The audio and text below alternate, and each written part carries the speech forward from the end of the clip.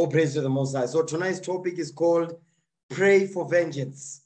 Pray for vengeance. We must pray for vengeance, of course. Oh, praise to the Lord.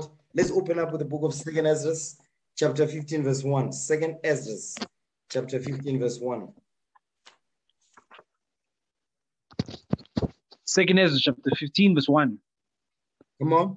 Behold, speak thou in the ears of my people the words of prophecy, which I will put in thy mouth, saith the Lord. So now this is our forefather, the prophet Ezra, okay? The Most High God put the Spirit upon him to deliver this prophecy unto us in these last days. Read again, verse 1. 2nd Ezra chapter 15, verse 1.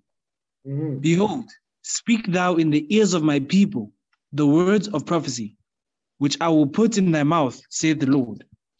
You know what? You know why he's saying what he's saying there? He says, speak thou in the ears of my people the words of prophecy. Give me that in Revelation 13, okay?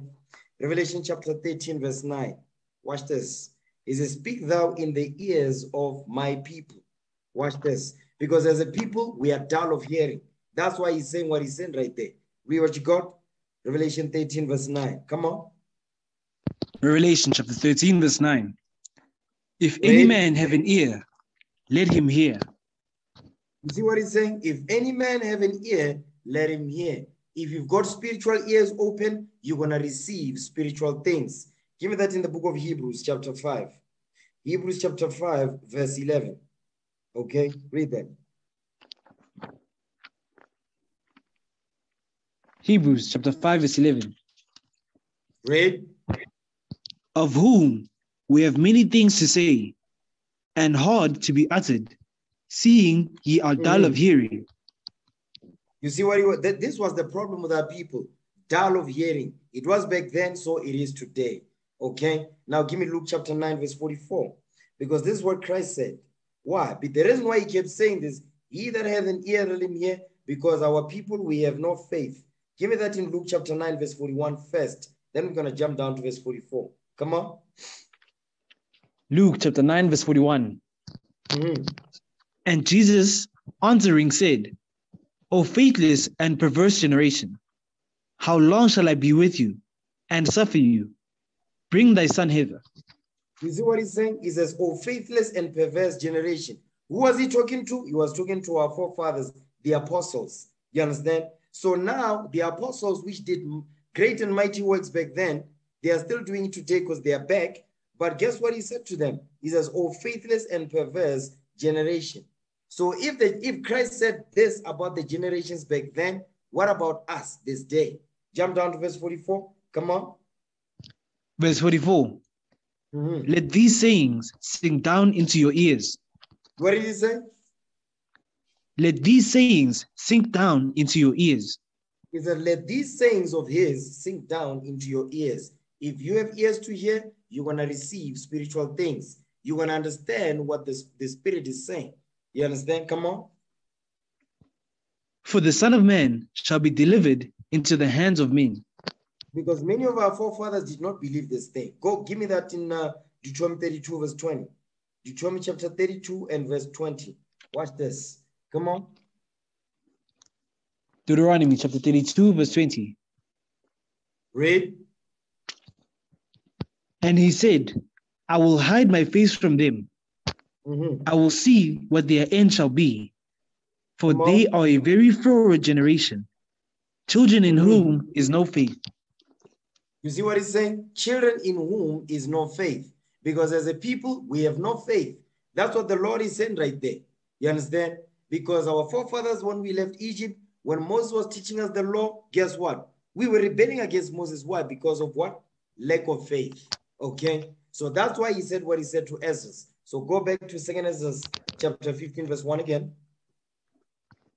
2nd Ezra chapter 15, verse 1. Read. Behold, speak thou in the ears of my people the words of prophecy, which I will put in thy mouth, saith the Lord. You see that thing? So if any man hath an ear, let him hear. Come on. Verse 2. Read. And cause them to be written in paper, for they are faithful and true.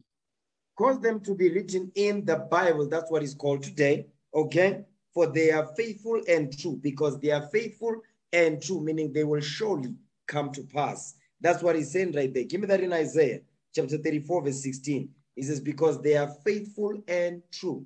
Everything that's written in this Bible, it has happened. Some has happened already. Now today is history. Some are yet to come to pass. Okay? Give me that in Isaiah 34, verse 16. Read that. Isaiah chapter 34, verse 16. Come on. Take ye out of the book of the Lord and read. Read. No one of these shall fail. You see what he's saying? No one of these shall fail. Meaning the laws that are written in this book, none of them are going to fail. The words in the Bible, they will not fail. They will surely come to pass. Come on. None shall want her mate. For my mouth it hath commanded. Come on. And his spirit it hath gathered them. And his spirit it hath gathered them. The spirit of the Lord had gathered the words of this book together. Okay? That's what he's saying right there. Go back to where he was at now. 2 Ezra chapter 15, read verse 3 now. Come on. 2 Ezra chapter 15, verse 3. Read. Fear not the imaginations against thee. Let not the incredulity of them trouble thee that speak against thee. Because when we go out to prophesy to our people, to pray for vengeance, pray for the destruction of our enemies, they don't believe that thing. Instead, they speak against us. The Lord says, fear not the imagination against thee. Because our people, they imagine evil against us when we read the words of God as it is written. You understand? It says, let not the incredulity. What does the word incredulity mean? Meaning lack of unbelief. You understand? Doubt. Because that's what our people have in their minds. They are doubtful. He says, don't let their unbelief trouble you. You understand? That speak against thee. So understand, the people are going to speak against you.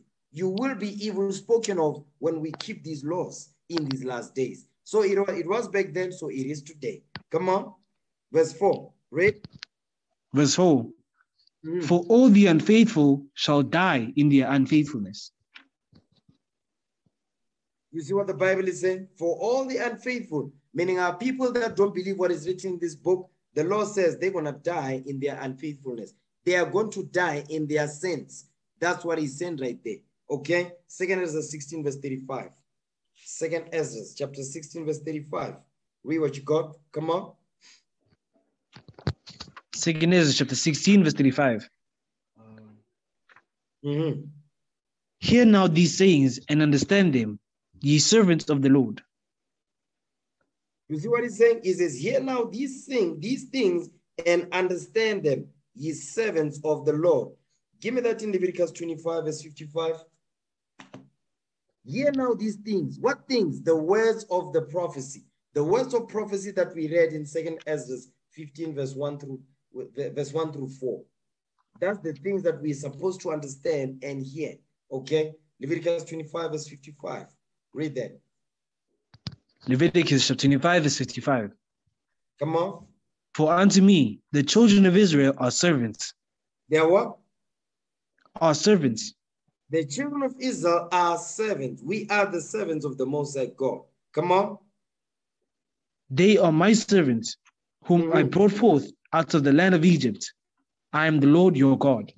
He is letting you know who the servants are, the children of Israel, whom, he says, whom I brought forth out of the land of Egypt. I am the Lord your God. Because we was the ones that we was delivered out of Egypt, out of the hand of Pharaoh. You understand? So he's being very specific who he's talking to. Not spiritual Israel, physical people on earth that went into slavery, colonization, and forced migration. Okay? Go back to where was that? 2 Ezra 16, verse 35 again.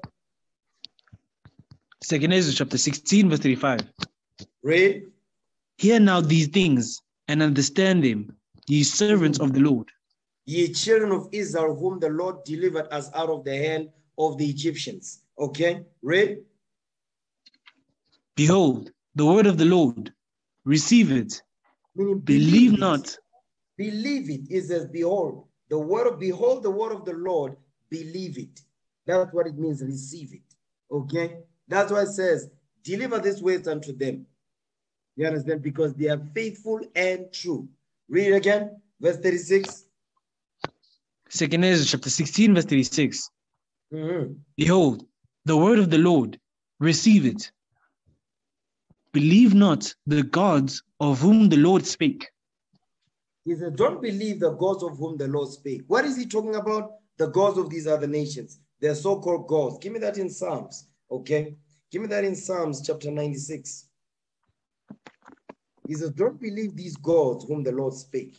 The gods of these other nations, they are idols, okay? Give me that in Psalms 96 verse 4. Read that.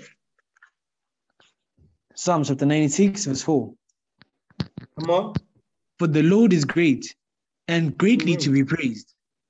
He Read. is to be feared above all gods. He is to be feared above all gods. So the Lord is letting you know, he says, that's why he says, believe not the gods of whom the Lord spake. That's what we're reading here. Come on. For all the gods of the nations are idols, but the Lord made the heavens. You see what he's saying? For all the gods of the nations are idols. Meaning what? They are dumb idols. They have no breath, you understand? And yet the nations believe on those idols, and our people are following behind them. You understand? Sacrificing unto devils and not to the Most High. Okay? Go back to 2 Ezra chapter 16, verse 36. The reason why we're bringing this out is that our people don't believe this Bible. Our people don't believe the things that are written in it, or despite all the evidence, all the historical proof that we present unto them, they still don't believe it. But the Lord says, teach them anyway, so that it can be a witness against them in the day of judgment. Read what you got. 2 Ezra 16, verse 36. Come on. 2 Ezra chapter 16, verse 36. Mm-hmm. Behold, the word of the Lord, receive it. Believe not the gods of whom the Lord spake. Jump down to verse 40. Come on. Verse 40. O my people, hear my word. Make you ready to the battle. And in those evils, be even as pilgrims upon the earth. You see what the Lord is saying? The Lord is saying, this is not your rest. This is not our rest, brothers and sisters. We're here to pay for our prison sentence. He says, all my people, hear my word. Make you ready to the battle. In those evils, be even as pilgrims upon the earth.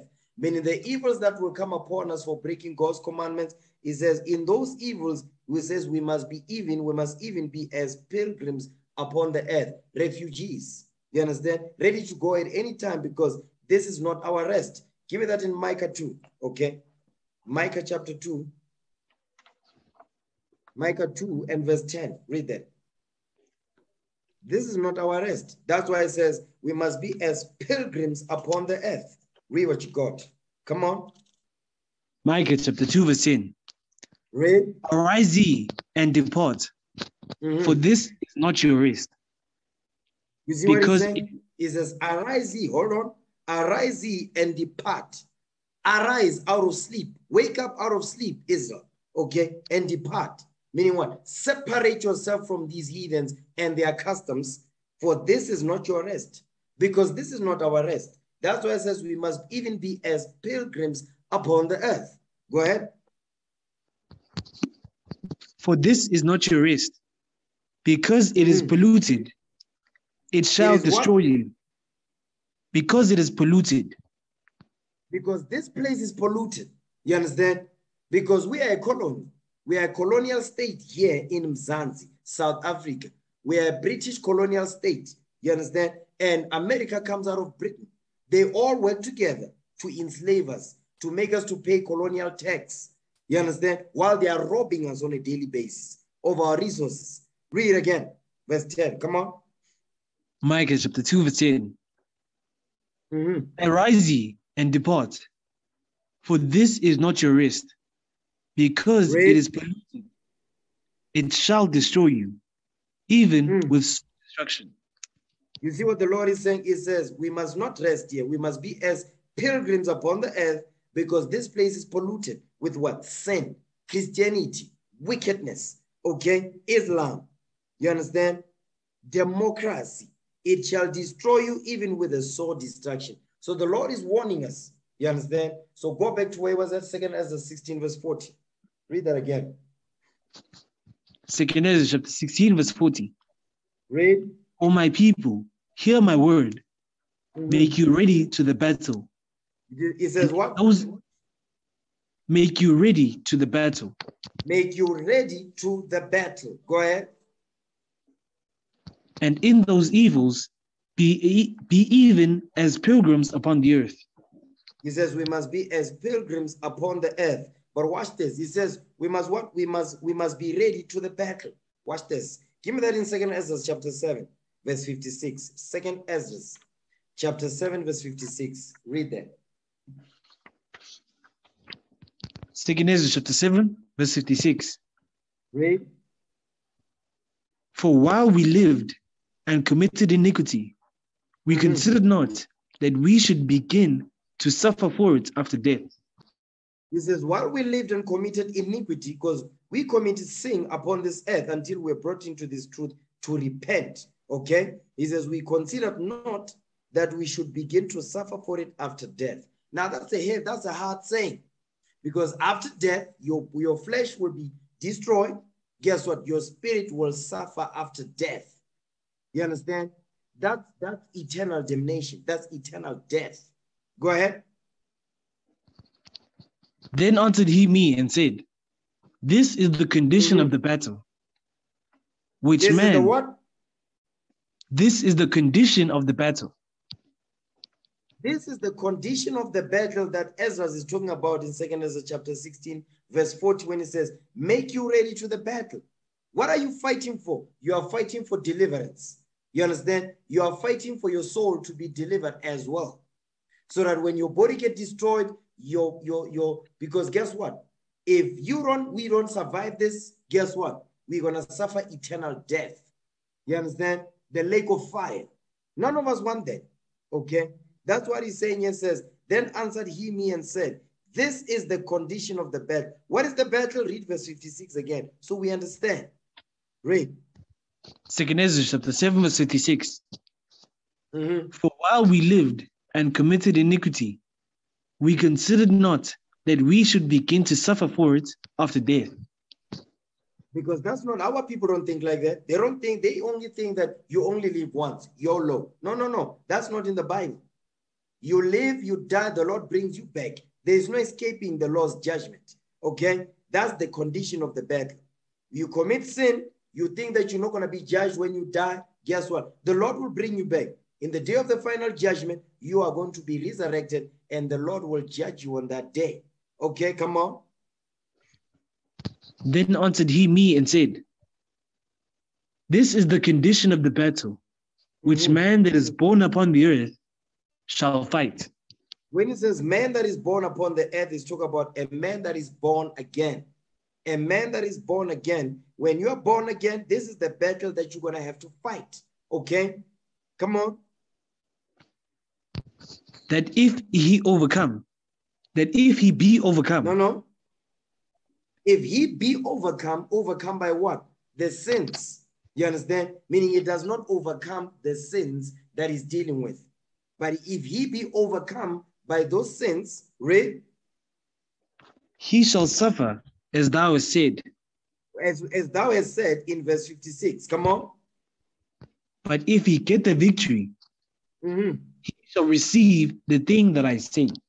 So the victory, what is the victory? The kingdom of heaven on earth. Come on. For this is the life whereof Moses spake unto the people while he lived, saying, choose thee life, that thou mayest live. You see what he's saying? So the life that Moses gave unto us was the what? The commandments. Moses gave us the commandment, which was the life. You understand? It says, while he lived, saying, choose thee life, okay, that thou mayest live. God's commandments give us life. If you read Proverbs 7 verse 2. Go ahead. Nevertheless, they believed not him. You see what they did? No. Our people don't believe. They did not believe the prophets back then. They don't believe the prophets today. Okay? Read. Nor yet the prophets after him. No, me which have spoken unto them. Read. that there should not be such heaviness in their destruction, as shall be joy over them that are persuaded to salvation. So the people that are going to have joy is those that are what? Persuaded to salvation. Because when we go out there, we persuade our people to come into this truth. We persuade our people to repent and keep God's commandments so they can get the kingdom. Right now, that's what we're doing. That's the grace period. You understand? The Lord is using the prophets as a what? To pacify the Lord's wrath over the people. Like he did aforetime, he's doing it this day. Okay? Go back to where it was at. 2 Ezra 16 verse 40. Read.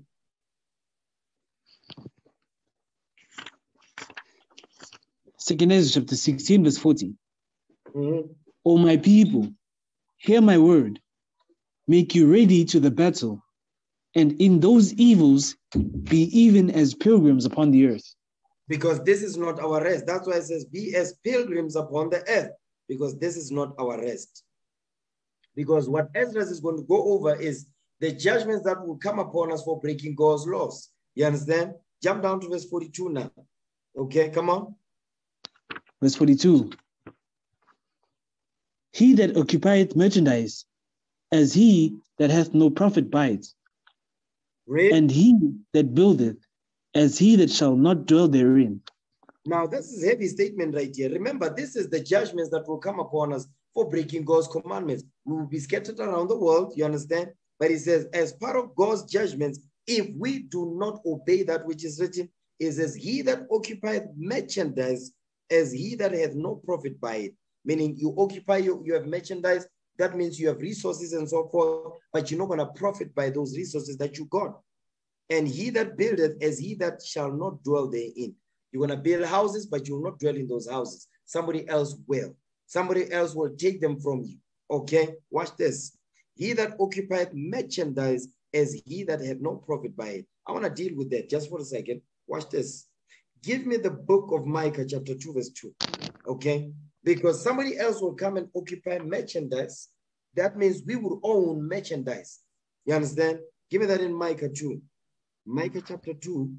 Before you get Micah, give me Deuteronomy 20 verse 33. I think I want to start there. Deuteronomy 20 verse 33. I want to show you something this day. Pay attention. Okay, Deuteronomy 20 verse 33. Read. Deuteronomy chapter 28 verse 33. Come on. The fruits of thy land and all thy labors shall a nation which thou knowest not eat up. Come on. And thou shalt be only oppressed and crushed always. It says, we shall be only oppressed and crushed always. Read that thing again, verse 33.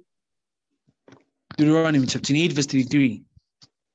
The fruits of thy land and all thy labors shall a nation which thou knowest not eat up, and thou shalt be only oppressed and crushed always.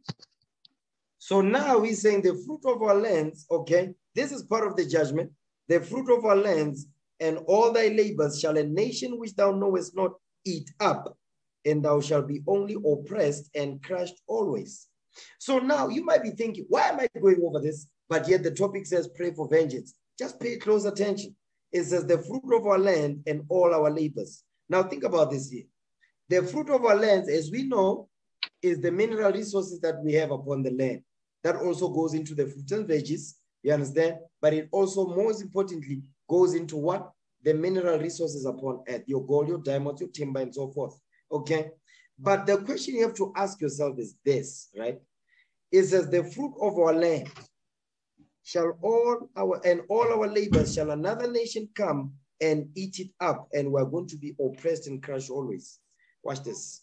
Give me the book of Micah 2 verse 2, because this man, who's this going into? This is the white man. The Dutch, the British, the French, the Portuguese, and so on. That's them, mainly, primarily, okay? Micah 2 verse 2. The fruit of our land.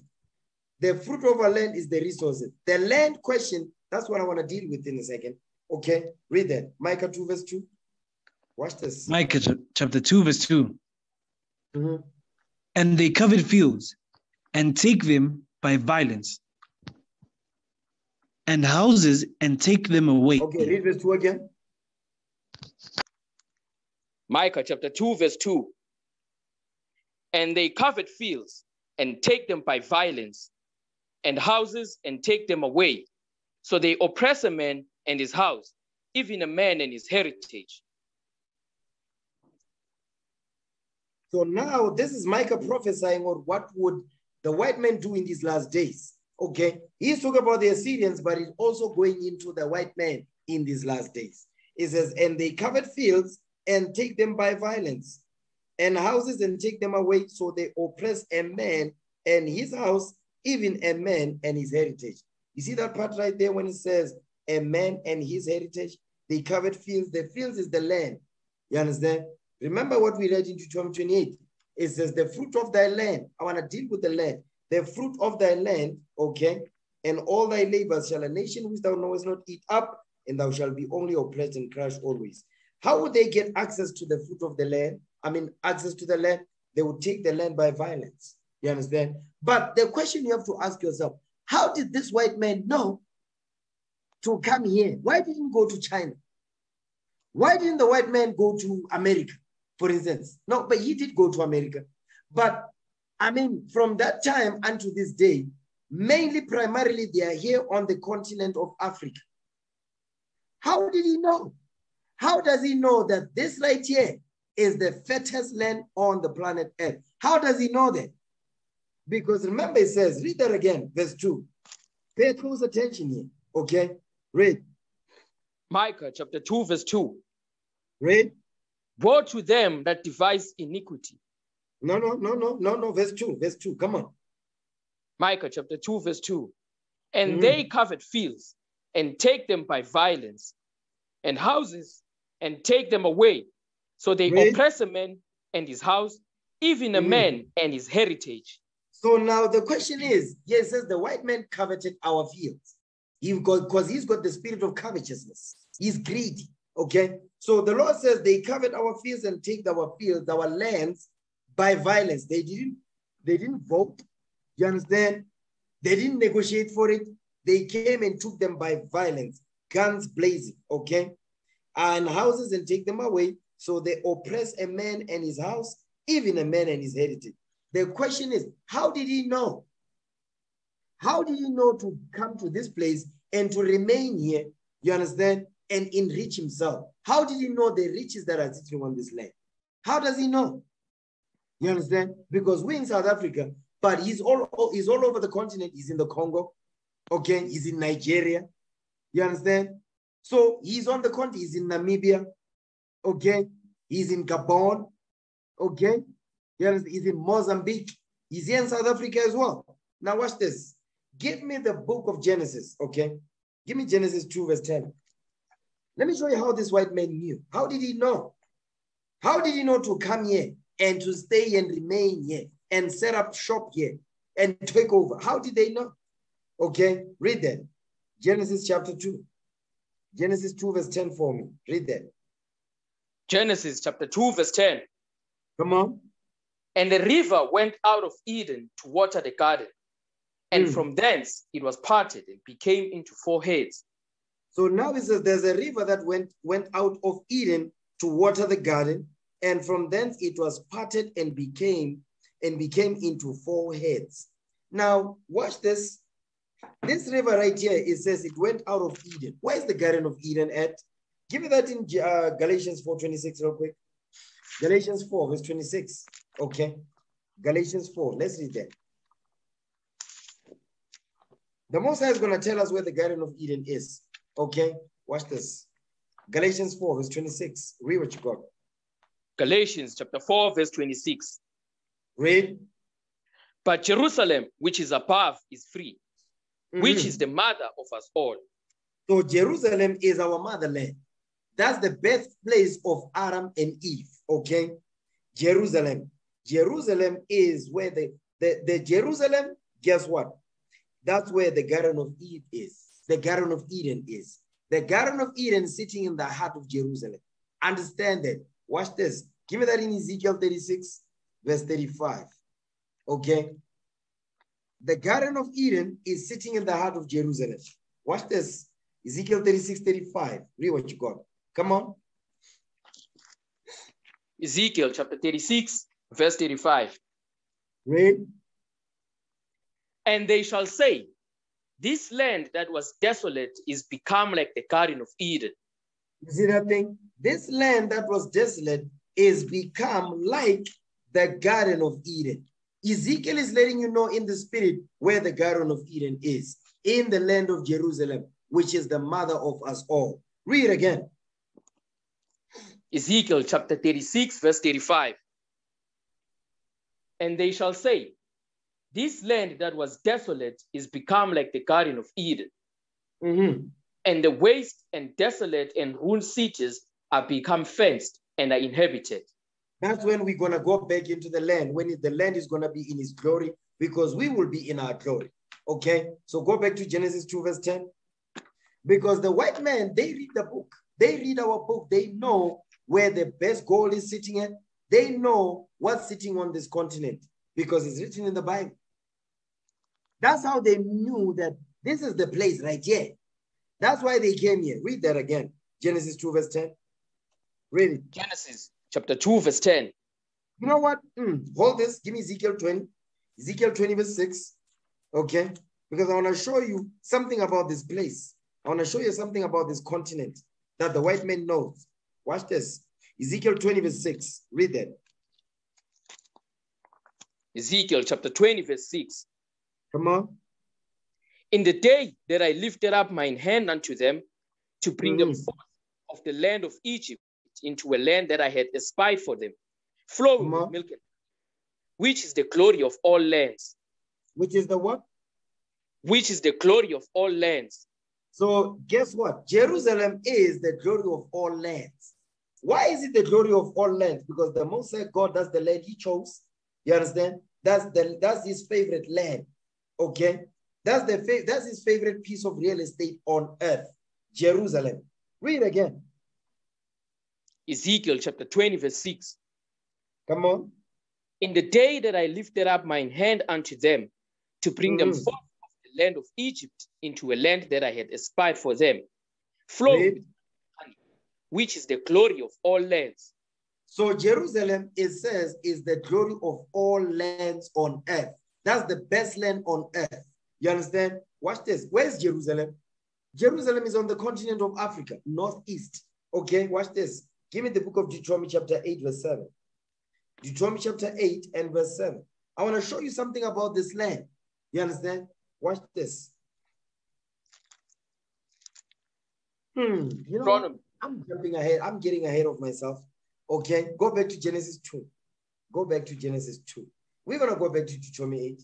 Okay. Genesis 2. Watch this. We know that the Garden of Eden is in the heart of Jerusalem. Watch this. Genesis 2, verse 10. Let me slow down a little bit. Okay. Read that. Genesis chapter 2, verse 10. Come on. And a river went out of Eden to water the garden. And from thence it was parted and became into 4 heads. So you have this river that came out of Eden. Eden is in the heart of Jerusalem, which is the what? The mother of us all. That's where Adam and Eve was. Okay? So now it says there's a river that went out of Eden. Give me that in Joshua chapter 3, verse 15. Let's see what river is he making reference to. He says there's a river, okay, that came out of the Garden of Eden and watered the garden, okay, and from thence it parted and became into 4 heads. Okay, read that. Joshua 3:15. Come on. Joshua chapter 3, verse 15. Go ahead. And as they that bear the ark were come unto Jordan, and the feet of the priests that bear the ark were dipped in the brim of the water, for Jordan overfloweth all his banks all the time of harvest. Read again. Joshua chapter 3, verse 15. And as they that bear the ark were come unto Jordan, and the feet of the priests that bear the ark were dipped in the brim of the water, for Jordan overfloweth all his banks all the time of harvest. He says, Jordan, watch this. Give me the book of Genesis 15, okay? Give me Genesis 15, verse 18. Read that. Genesis chapter 15, verse 18. In the same day the Lord made a covenant with Abram, saying, unto thy seed have I given this land, from the river of Egypt unto the great river, the river Euphrates. That river of Egypt right there, that's the Jordan River that we're reading about in Joshua. The river of Egypt, that's the Jordan River. Okay, go back to Joshua 3:15 now. Joshua chapter 3, verse 15. Read that. Joshua chapter 3, verse 15. And as they that bear the ark were come unto Jordan, and the feet of the priests that bear the ark were dipped in the brim of the water, for Jordan overfloweth all his banks all the time of harvest. He says, Jordan overfloweth all his banks all the time of harvest, because the Jordan River is that river that parted into 4 heads. Okay, jump up to verse 13. Watch this. Joshua chapter 3, that's verse the river 13. of Egypt right there. Come on. Joshua chapter 3, verse 13. And it shall come to pass, as soon as the soles of the feet of the priests that bear the ark of the Lord of all the earth, shall rest in the waters of Jordan, that the waters of Jordan shall be cut off from the waters that come down from above, and they shall stand upon an heap. They shall stand upon an heap. Okay, this is during the time of Joshua. Come on, read. And it came to pass, when the people removed from their tents to pass over Jordan, and the priests bearing the ark of the covenant before the people. Read. And as they that bear the ark were come unto Jordan, and the feet of the priests that bear the ark were dipped in the brim of the water, for Jordan overfloweth all his banks all the time of harvest. So it says, because Jordan overfloweth all his banks, that's the key right there. For Jordan overfloweth all his banks all the time of harvest. Watch this. Go back to Genesis 2 now. Genesis 2. Let's put the pieces together. Genesis chapter 2, read verse 10 again. Genesis chapter 2, verse 10. And a river went out of Eden to water the garden, and from thence it was parted and became into 4 heads. So this river that went out of Eden to water the garden, it says from thence it was parted and became into 4 heads, because Jordan overfloweth all his banks during the time of harvest. Watch this, next verse. Come on. The name of the first was Pison, that is which compasses the whole land of Havilah, where there is gold. Where there is what? Where there is gold. So Pison, that's the White Nile. Pison is the White Nile. You can just Google it. Pison is the White Nile. So guess what? It says where there is gold. Okay? Where there is gold. Keep reading. And the gold of that land is good. There is bdellium and the onyx stone. Read that again, verse 12. Genesis chapter 2, verse 12. And the gold of that land is good. There is bdellium and the onyx stone. It says the gold of that land, the land of Havilah, it says is good. There's bdellium and the onyx stone. So now what you're looking at is, what you are reading here is telling you where the best gold is going to be found. You understand? He's giving you the map. That's why the white man cannot leave this place. Okay? Because he knows where the gold is, where the minerals is, where the best minerals are. Remember, it says it is the glory of all lands. From Jerusalem all the way down deeper into the continent of Africa. How does he know to go deeper? Remember, 1948, where are they at? They put bastards in our land. Okay. Before that, the Berlin Conference, let me step back a little bit. But you notice when you read the scriptures, right? Let me just put it like this. When you read the scriptures, when there was a famine, where did the Lord send us? In Egypt. You understand? When there was a famine, always the Lord said, no, go down to Egypt. Go down to Egypt and so forth. Okay? Whenever everybody was lacking, you will always find food on the continent. Why? Because there's minerals here. You understand? So the white man knows that. He understands that. That's why he's here. Okay? You don't want to leave. Watch this. Let me share my screen so you can see. Okay? Now, read 10 and 11 together. Come on. Genesis chapter 2, verse 10. And a river went out of Eden to water the garden, and from thence it was parted and became into 4 heads. It became into 4 heads, Biron. The name of the first is Pison. That is it which compasses the whole land of Havilah, where there is gold. Read. And the gold of that land is good. There is bdellium and the onyx stone. This is Pison. This is Pison right here. You see what Pison empties in? It empties into the Persian Gulf. Okay, you've got Pison right there. Eden. They even know where Eden is, because guess what? This white man, they read the scriptures. Don't think the white man is dumb. He's not dumb. Okay. Now read the next verse. Come on. And the name of the second river is Gihon. That's Gihon right there. That's the Blue Nile. Okay. Come on. The same is it that compasses the whole land of Ethiopia. You see that thing right there? Gihon. This is Gihon right here. Okay. You see it's to Cush. That's Ethiopia. Go ahead. And the name of the third river is Hiddekel. That is it which goeth toward the east of Assyria. And the fourth river is Euphrates. Euphrates. Now you've got the Hiddekel is the Tigris River. So you've got Tigris right there. Let's get Sirach 24 real quick. I didn't want to spend some time there because there's some places I want to go. Okay. Give me Sirach 24. Okay. Sirach 24 verse 25. Read that. Ecclesiasticus chapter 24 verse 25. Read. He filleth all things with his wisdom, as Pison and as Tigris in the time of the new fruits. You see that thing? In the time of harvest. That's why you see that you've got Pison, you've got what? You've got Tigris. Tigris is Hiddekel. Keep reading. Watch this. Come on.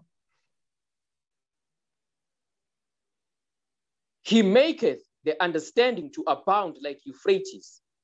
That's and the as Euphrates Jordan. right there. Hold on. So that's the Euphrates right there. Okay, read.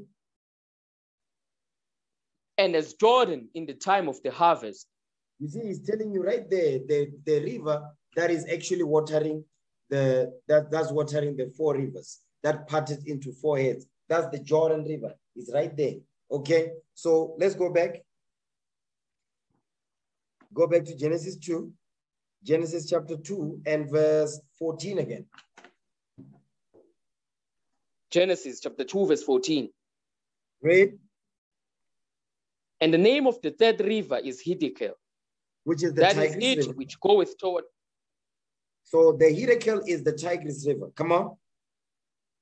That is it which goeth toward the east of Assyria. And the fourth river is Euphrates. And the fourth river is Euphrates.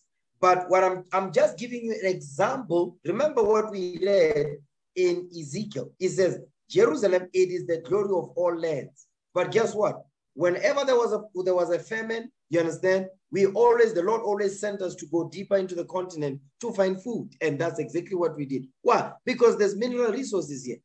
Okay? This land is rich and is fertile, and you will never finish the resources on this continent.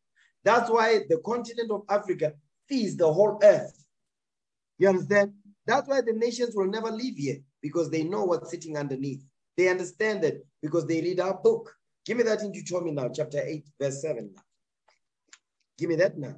Okay, come on. Deuteronomy chapter 8, verse 7.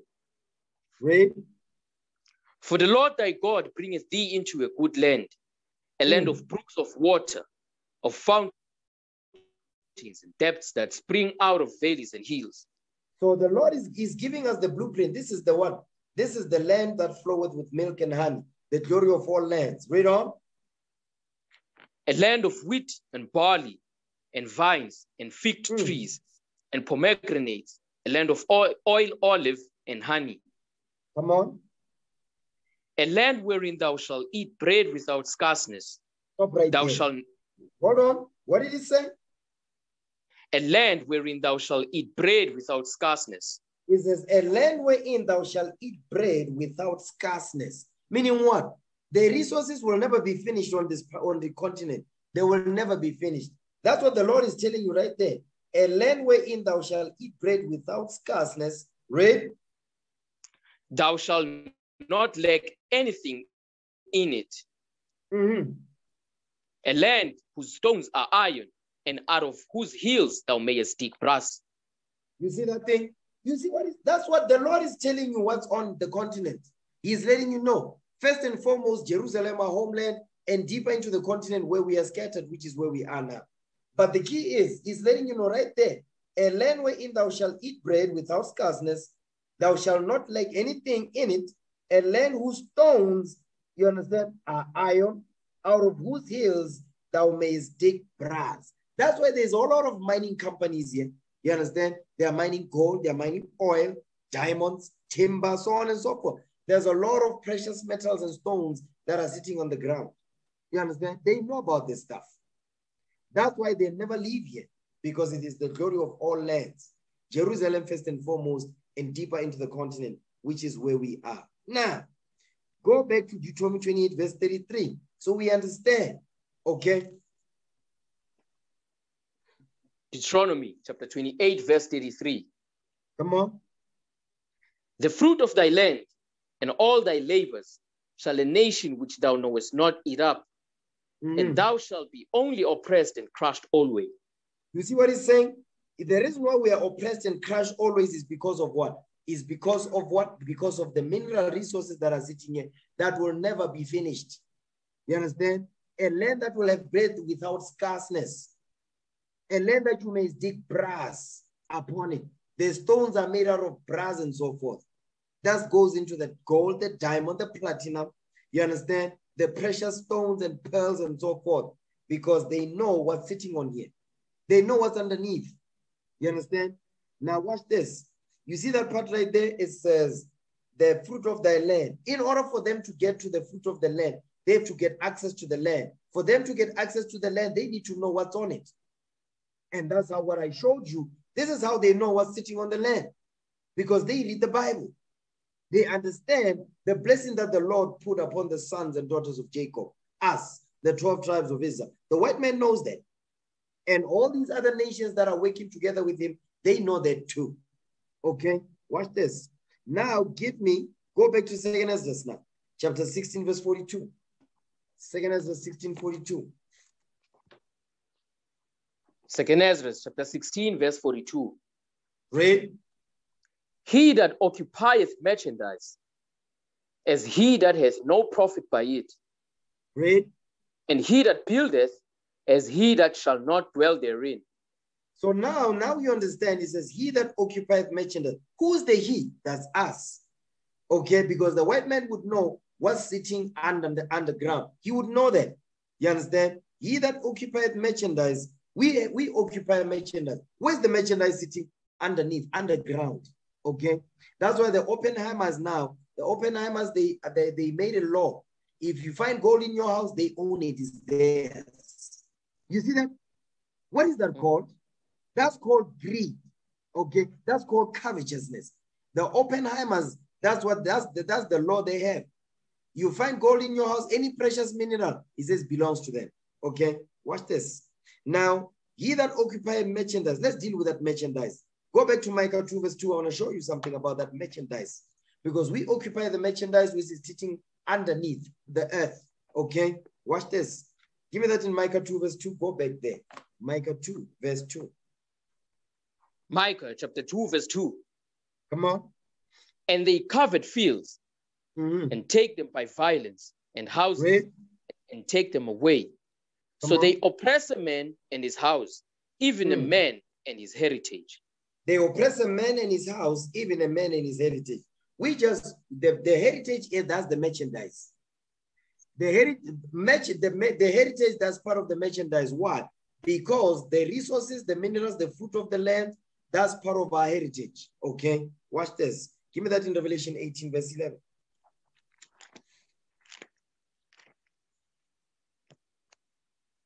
Revelation chapter 18 verse 11. Read. And the merchants of the earth shall weep and mourn over her. For no man buys their merchandise anymore. You see that the key is the merchants. Who's the merchants? The corporations, big business, countries doing trade with other countries, particularly the United States of America. But the reason why America is rich, where do they get their riches from? They get them from this continent. America comes to the continent of Africa, they starve us out. They live with our riches, our heritage that God gave unto us, okay? And these nations, they are working together with this white man, America, Babylon the Great. Read again, verse 11. Revelation chapter 18, verse 11. And the merchants of the earth shall weep and mourn over her, for no man buys their merchandise anymore. No man buys their merchandise anymore because America is going to be wiped out, okay? So the merchants, they deal with merchandise, okay? Come on. The merchandise of gold.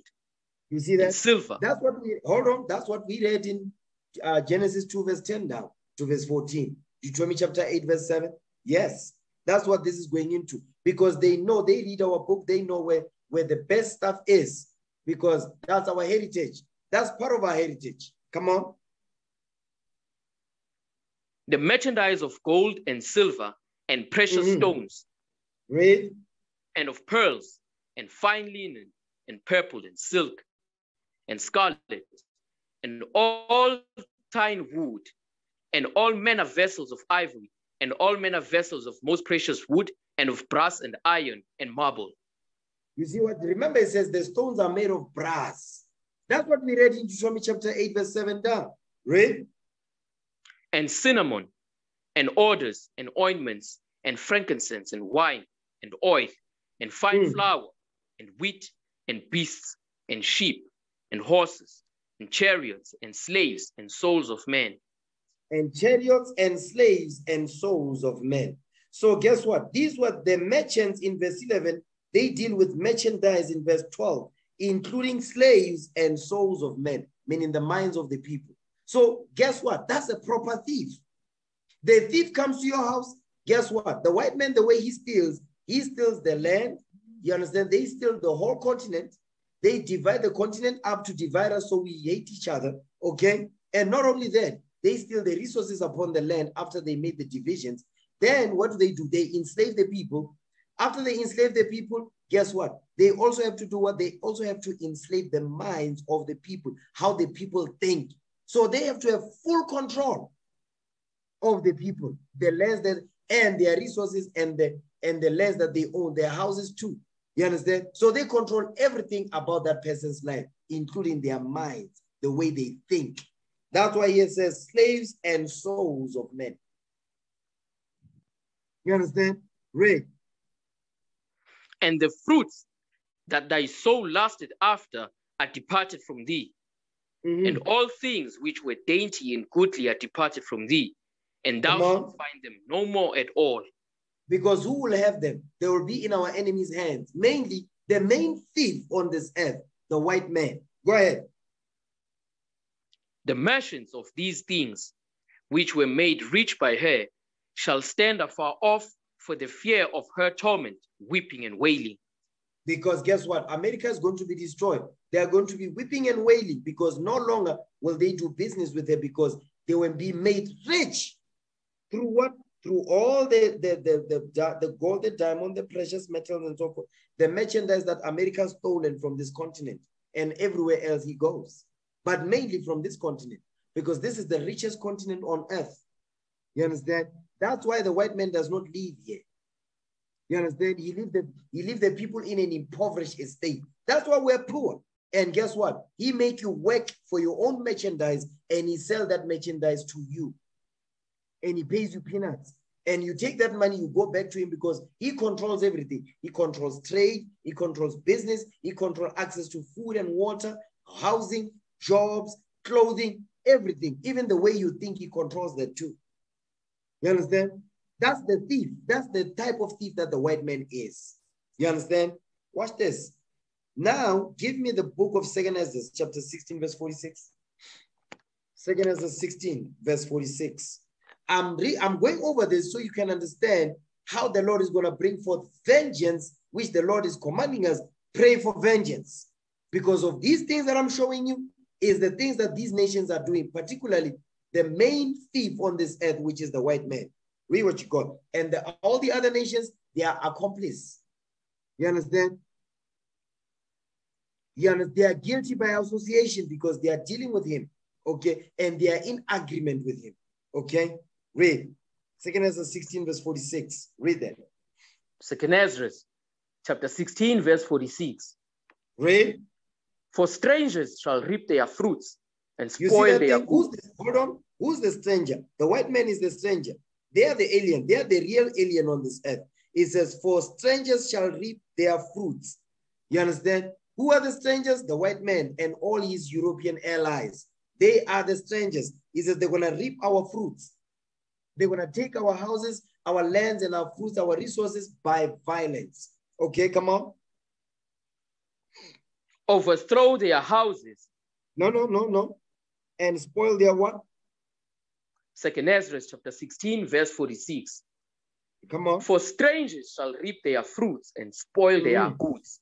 And spoil their goods. So the stuff that we have, the white man will come and spoil it. They took everything of ours. That's why it says he oppressed a man and his house, even a man and his heritage. Okay, come on. Overthrow their houses and take their children captives. For in captivity and famine shall they get children. Now we are in slavery, enslaved by these strangers that took our fruits from us by violence. You understand? They stole our goods. They overthrew our houses. They kicked us out of our houses and took our children captives. Now it says, because in captivity and famine, now you are enslaved and you are poor. He says, that's why we're going to beget children. That's what you are seeing right now. We keep multiplying. Why? Because we're stressed out. You understand? Your black man is stressed out. You like to have sex. That's why we are so many upon the land. You understand? He says, in captivity and in famine, we shall beget our children. Read on. Come on. And they that occupy their merchandise with robbery. You see that thing?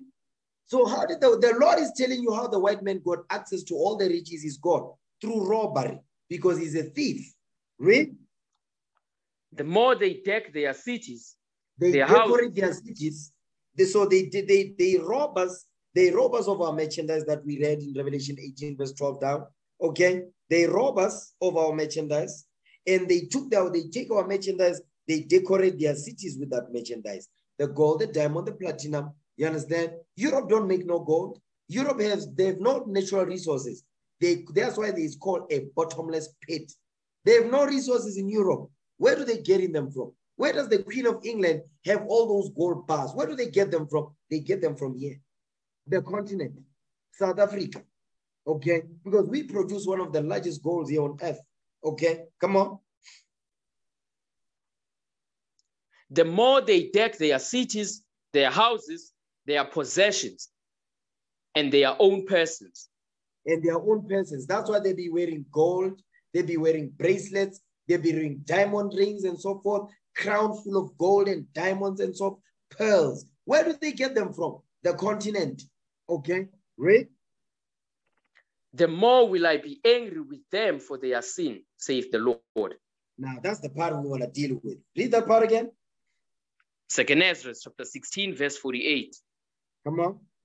The more will I be angry with them for their sin, saith the Lord. So the Lord says he's angry with the white man. What is the sin? Covetousness. That's their sin. Covetousness. They covet our lands, our resources. They covet the people too. That's why they enslaved us. Now, not only that, they covet our minds too. They enslaved our minds too. So he doesn't just steal. Listen, he steals everything. Okay, watch this. Now, let's go to this article, okay? Let's go to this article real quick.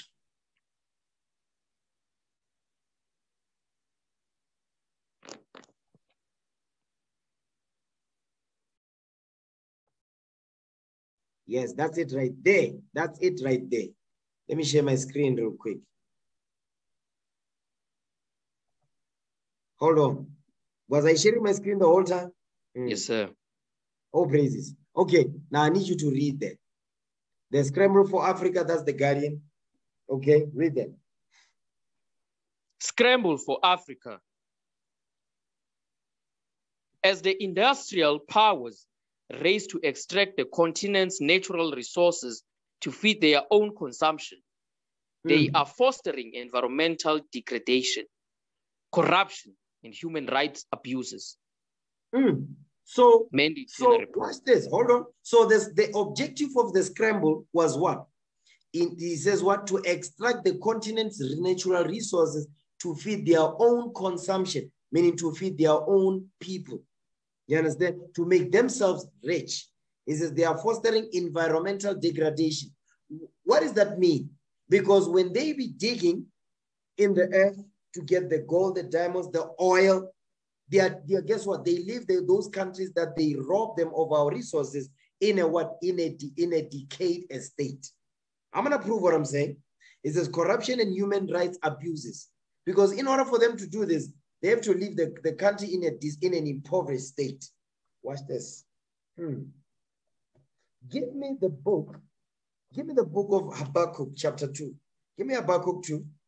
Okay. Habakkuk chapter 2. Because our forefather, the prophet Habakkuk, he made mention of this thing. Watch this.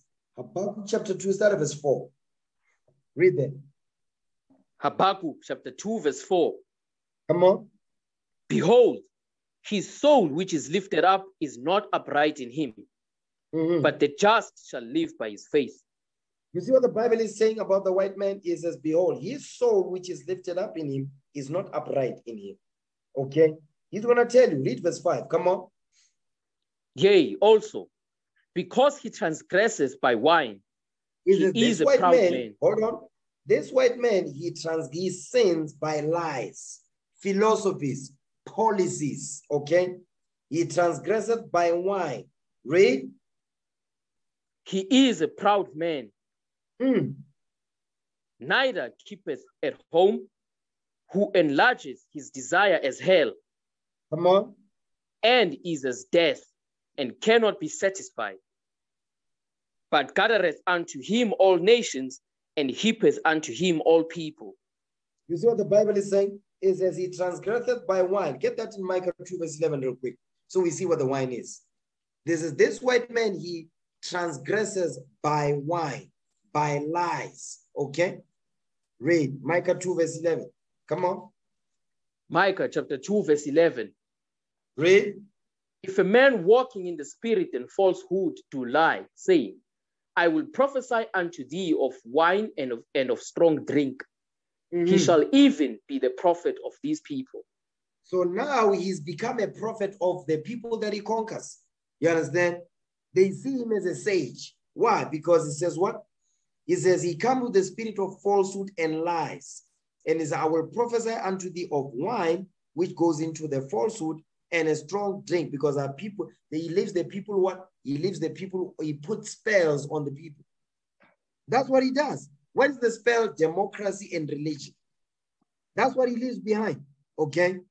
He shall even be the prophet of these people. Now let's go back. Habakkuk 2, verse 5 again. Habakkuk chapter 2, verse 5. Come on.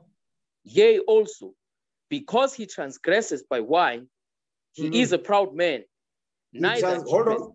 He transgressed by lies, and he's a proud man because he hates the Bible.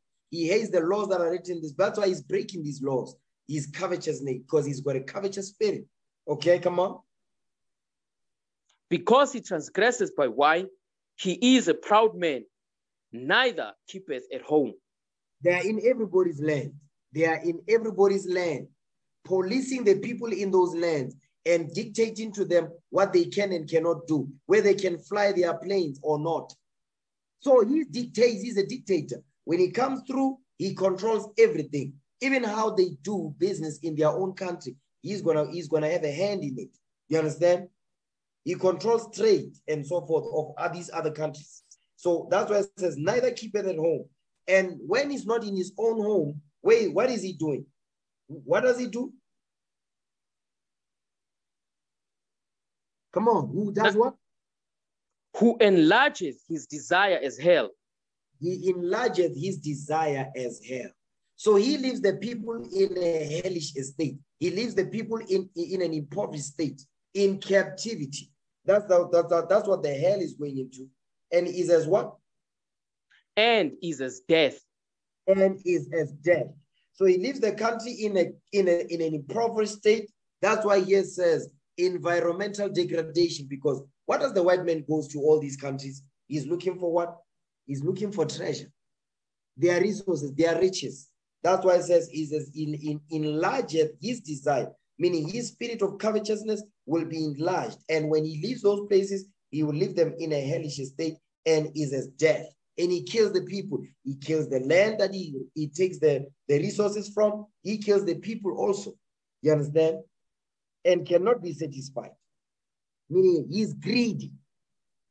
That's what the Lord is telling you. And he doesn't care who he destroys when he does it. Give me that in Revelation 6 and 5.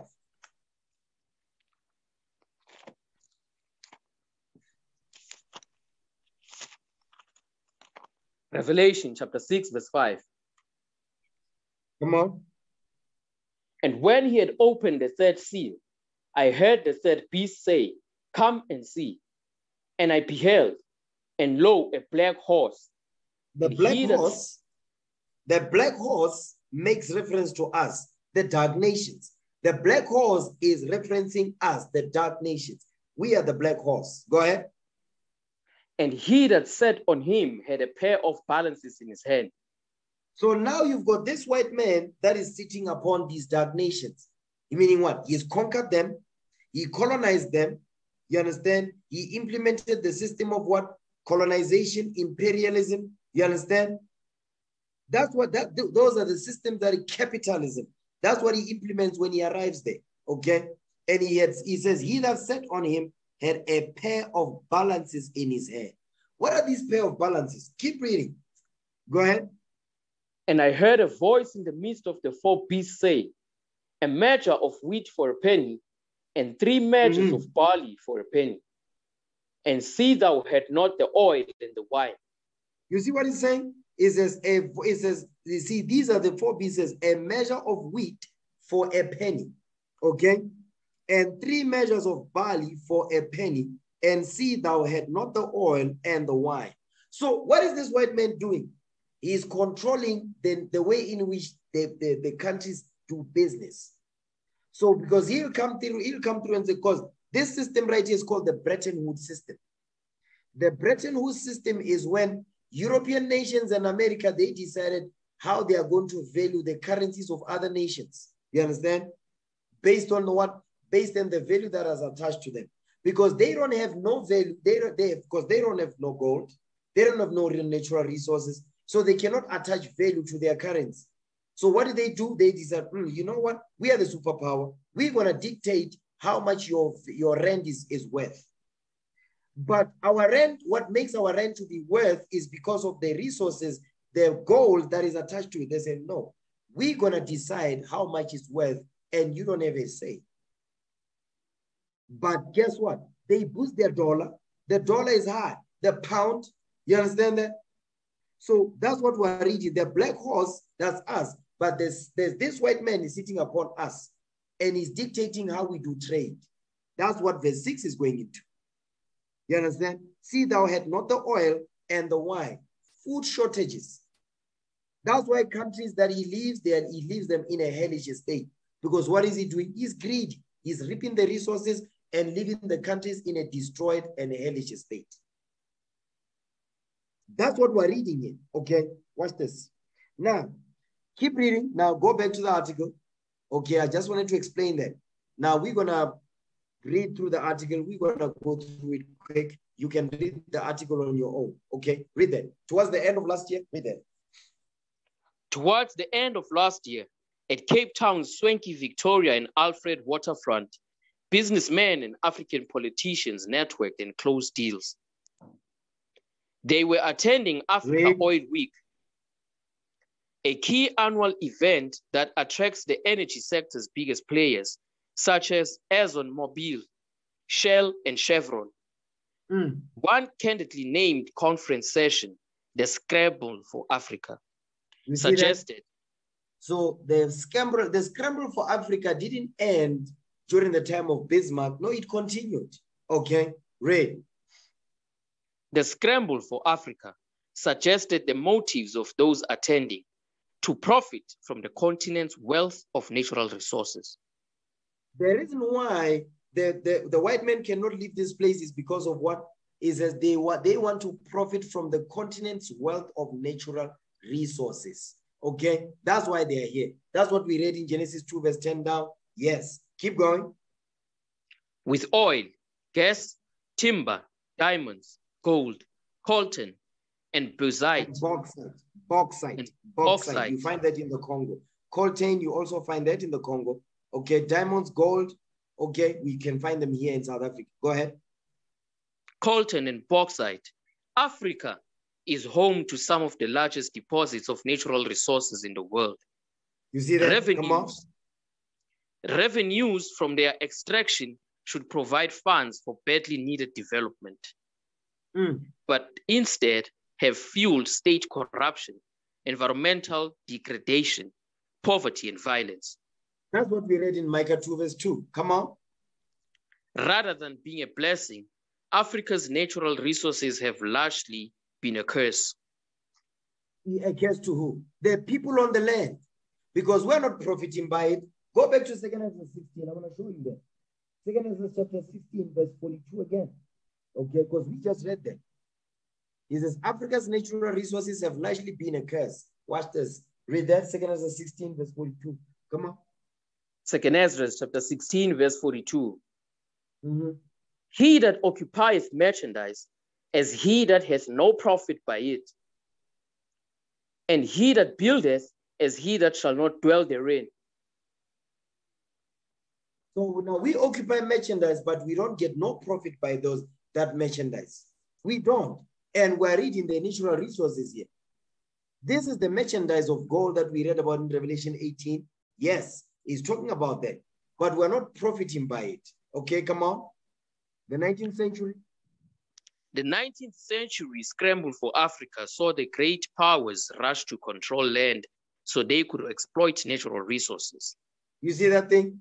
That's the whole point of the scramble for Africa, was so that they can exploit natural resources. Go ahead. Today, there is a new scramble for Africa taking place. And the continent has again become a vital arena of strategic and geopolitical competition between the US, France, Britain, China, and India. You see that? That's the reason why you see the United States will not leave here. France, Britain, China is the new player now, and India. Because India was a bit quiet. Now they are making noise now. Why are they here? Because of the resources that are sitting upon this land. So you've got Babylon the Great. You've got France, which is part of the beast. You've got Britain, which is part of the beast. Then you've got China. Then you've got India. You've got Moab. You've got Persia. You've got Elam. All of which, they are not part of the 12 tribes of Israel. What are they doing? They are reaping the resources from the continent because they read our book. You understand?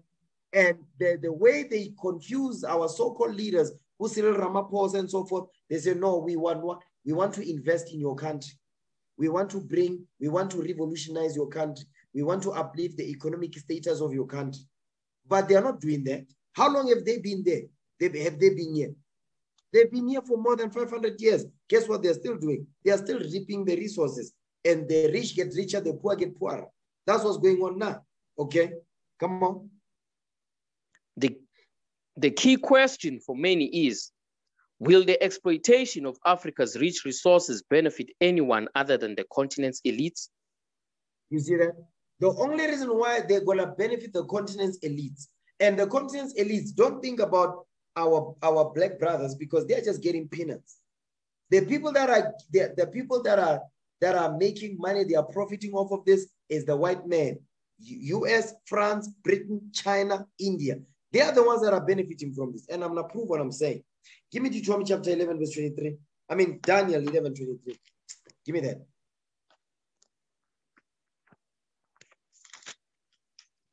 Daniel chapter 11, verse 23. And after the league made with him, he shall work deceitfully. You see, the league is the league of nations. You understand? The league goes into the Berlin Conference. The league goes into the Berlin Conference. It says after the league made with, that's the Berlin Conference of 1884, the 19th century. Okay, come on. For he shall come up and shall become strong with the small people. Because they are minority, we the majority, but guess what? He says he's going to become strong with the small people because they came with guns and blazing. And guess what? We was weak. Why? Because we broke the commandments. Okay, come on. He shall enter peaceably even upon the fattest places of the province. And he shall do that which... Because they came with Bible. Hold on. Wait, he says he shall enter peaceably upon the fattest places of the provinces. Because how did they, when they arrived, they sent missionaries in. They brought Christianity and white Jesus, and they used our Bible against us. You understand? And they gave us white Jesus and the cross. You understand? That's why it says shall enter peaceably even upon the fattest places of the province. What is the fattest places on earth? The continent of Africa. Go ahead. And he shall do that which his fathers have not done, nor his fathers' fathers. He shall scatter among them the prey and spoil the riches. Yea, and he shall focus his devices against the strongholds, even for a time. Because the Most High God has given this white man time to rule. But right now we are waking up. The white man's kingdom is coming to an end. Jump down to verse 27. Daniel chapter 11, verse 27. And both these kings' hearts shall be to do mischief, and they shall speak lies at one table. That's the Berlin Conference. They shall speak lies at one table. That's the Berlin Conference right there. Go ahead. But it shall not prosper, for yet the end shall be at the time appointed. Because this time will be at the time appointed. Which time? When Jacob is waking up in these last days, that's the time appointed for the white man's kingdom to be wiped out. Go ahead. Then shall he return into his land with great riches. You see that right there? Hold on. Wait. It says, then shall he return into his land with great riches. So guess what? The so-called the continent of Africa's elites is not talking about our Israelite brothers that are millionaires. No, that's nothing. That's peanuts. Okay, those are just crumbs that have fallen from the master's table. The Lord is telling you, says, then shall he return into his land with great. This white man will return back to his country. That's going back what? Russia. Okay, that goes into Europe, America. They're gonna go back to Europe, America, Russia, okay, with great riches. France, the Netherlands. Look at the Netherlands. You've got the dukes and the duchess over there. They don't produce no gold. They don't produce no natural resources. That's the bottomless pit. So where they're getting all these riches from? They're getting from this continent, robbing us of our resources, enslaving the people upon the land. So that's why it is telling you right there. Then shall he return unto his land with great riches. The reason why I'm stressing this is because a lot of the times you hear when our brothers that are activists in the world and so forth, politics and all, they'll be talking about this stuff, right? And the way the white man will shut down the argument is that, no, but you've got, but you're looking, Msholozi, he took 200 million, whatever the case may be. It says, no, Tokyo Sewale, hey, he's got money. Patrice Mutsipe, no. They have nothing. What they have is just peanuts. And they like to shut down their argument by bringing those brothers up. But the Lord is telling you right here is that this white man will return into his land with great riches. And he's going to leave the people in an impoverished state. Our black brothers are not doing that with the peanuts they got. You understand? Read again, verse 28. Daniel chapter 11, verse 28. Read. Then shall he return into his land with great riches, and his heart shall be against the holy covenant. And he shall do exploits and return to his own land.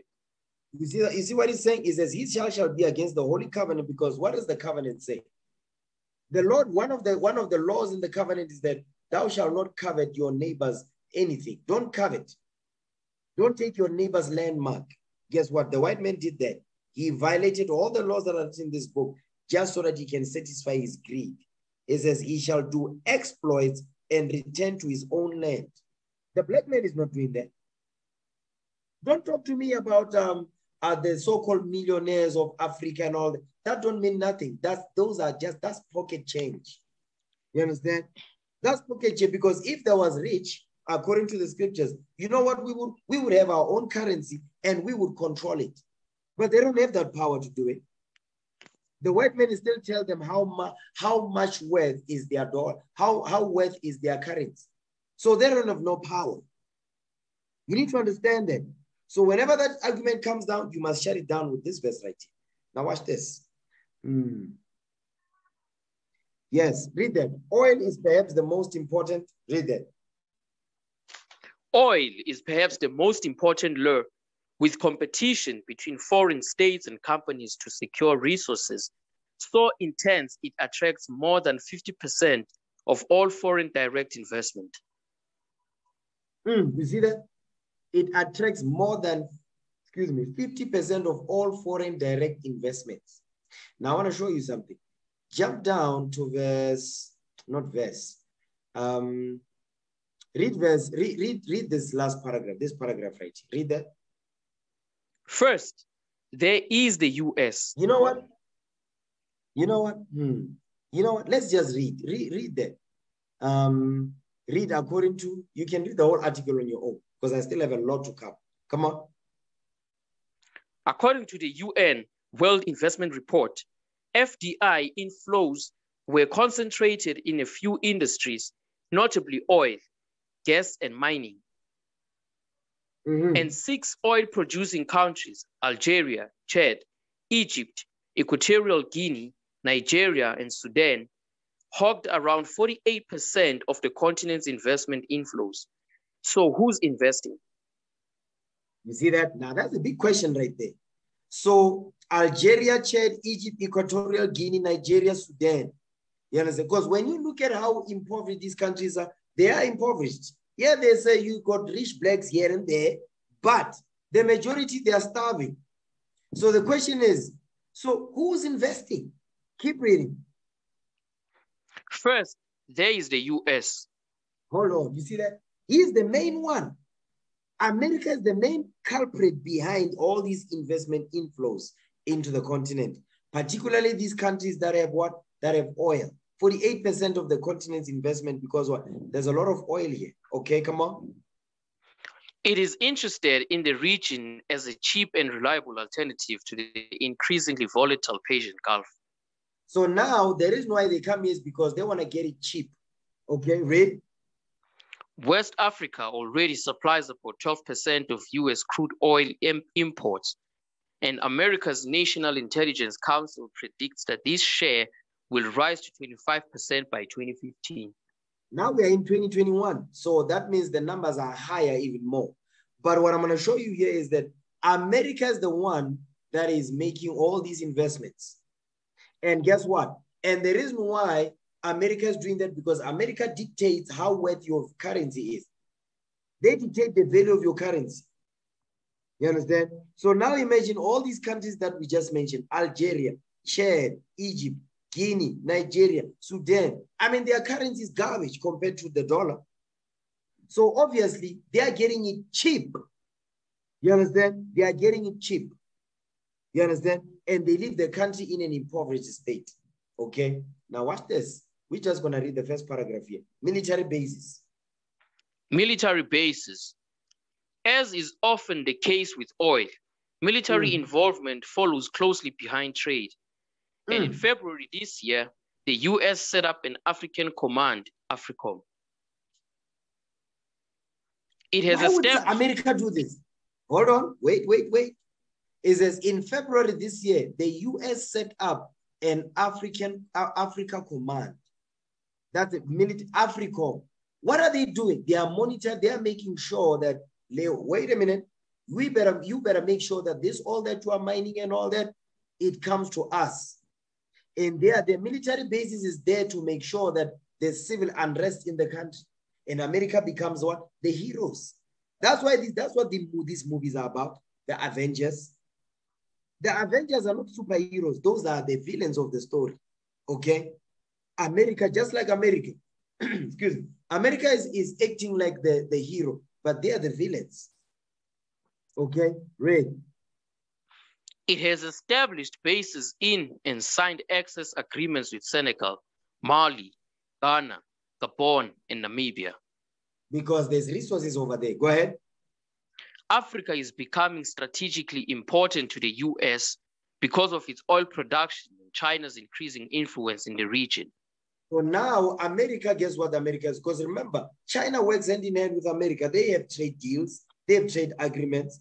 So the reason why China is here, they make it seem like America and China don't get along. No, they do get along with certain things.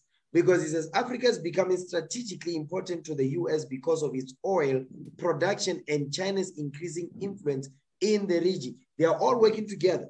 Watch this. You see this part right there? The US, it says what? We are becoming more important to the US because of oil production. Go back to Revelation 6. Read verse 5 now. No, read verse 6. Revelation 6 and 6. Okay. So you brothers that are going to be going over Deuteronomy 28 and so forth, you better take good notes. Okay, read what you got. Revelation 6 verse 6. Read that. Revelation chapter 6 verse 6. Come on. And I heard a voice in the midst of the four beasts say, a measure of wheat for a penny, and 3 measures of barley for a penny. And see thou had not the oil and the wine. You see that thing? And see thou had not the oil, and the wine. You don't have the oil. Why? Because they know there's a lot of oil here. America is, Nigeria is the leading on the continent in terms of oil. And the Middle East as well. You understand? Because when you read Genesis 14, you understand when our forefather Abraham went to wage war with those 5 Hamite kings, he says the land was full of slime pits. That's petroleum, oil. You understand? That's why America is not going to leave this continent. Why? Because of the oil. You see that thing? Now, let me see now. Okay, let's go to... Okay, give me Micah. Give me Micah chapter 2 verse 4. Okay, Micah 2 verse 4.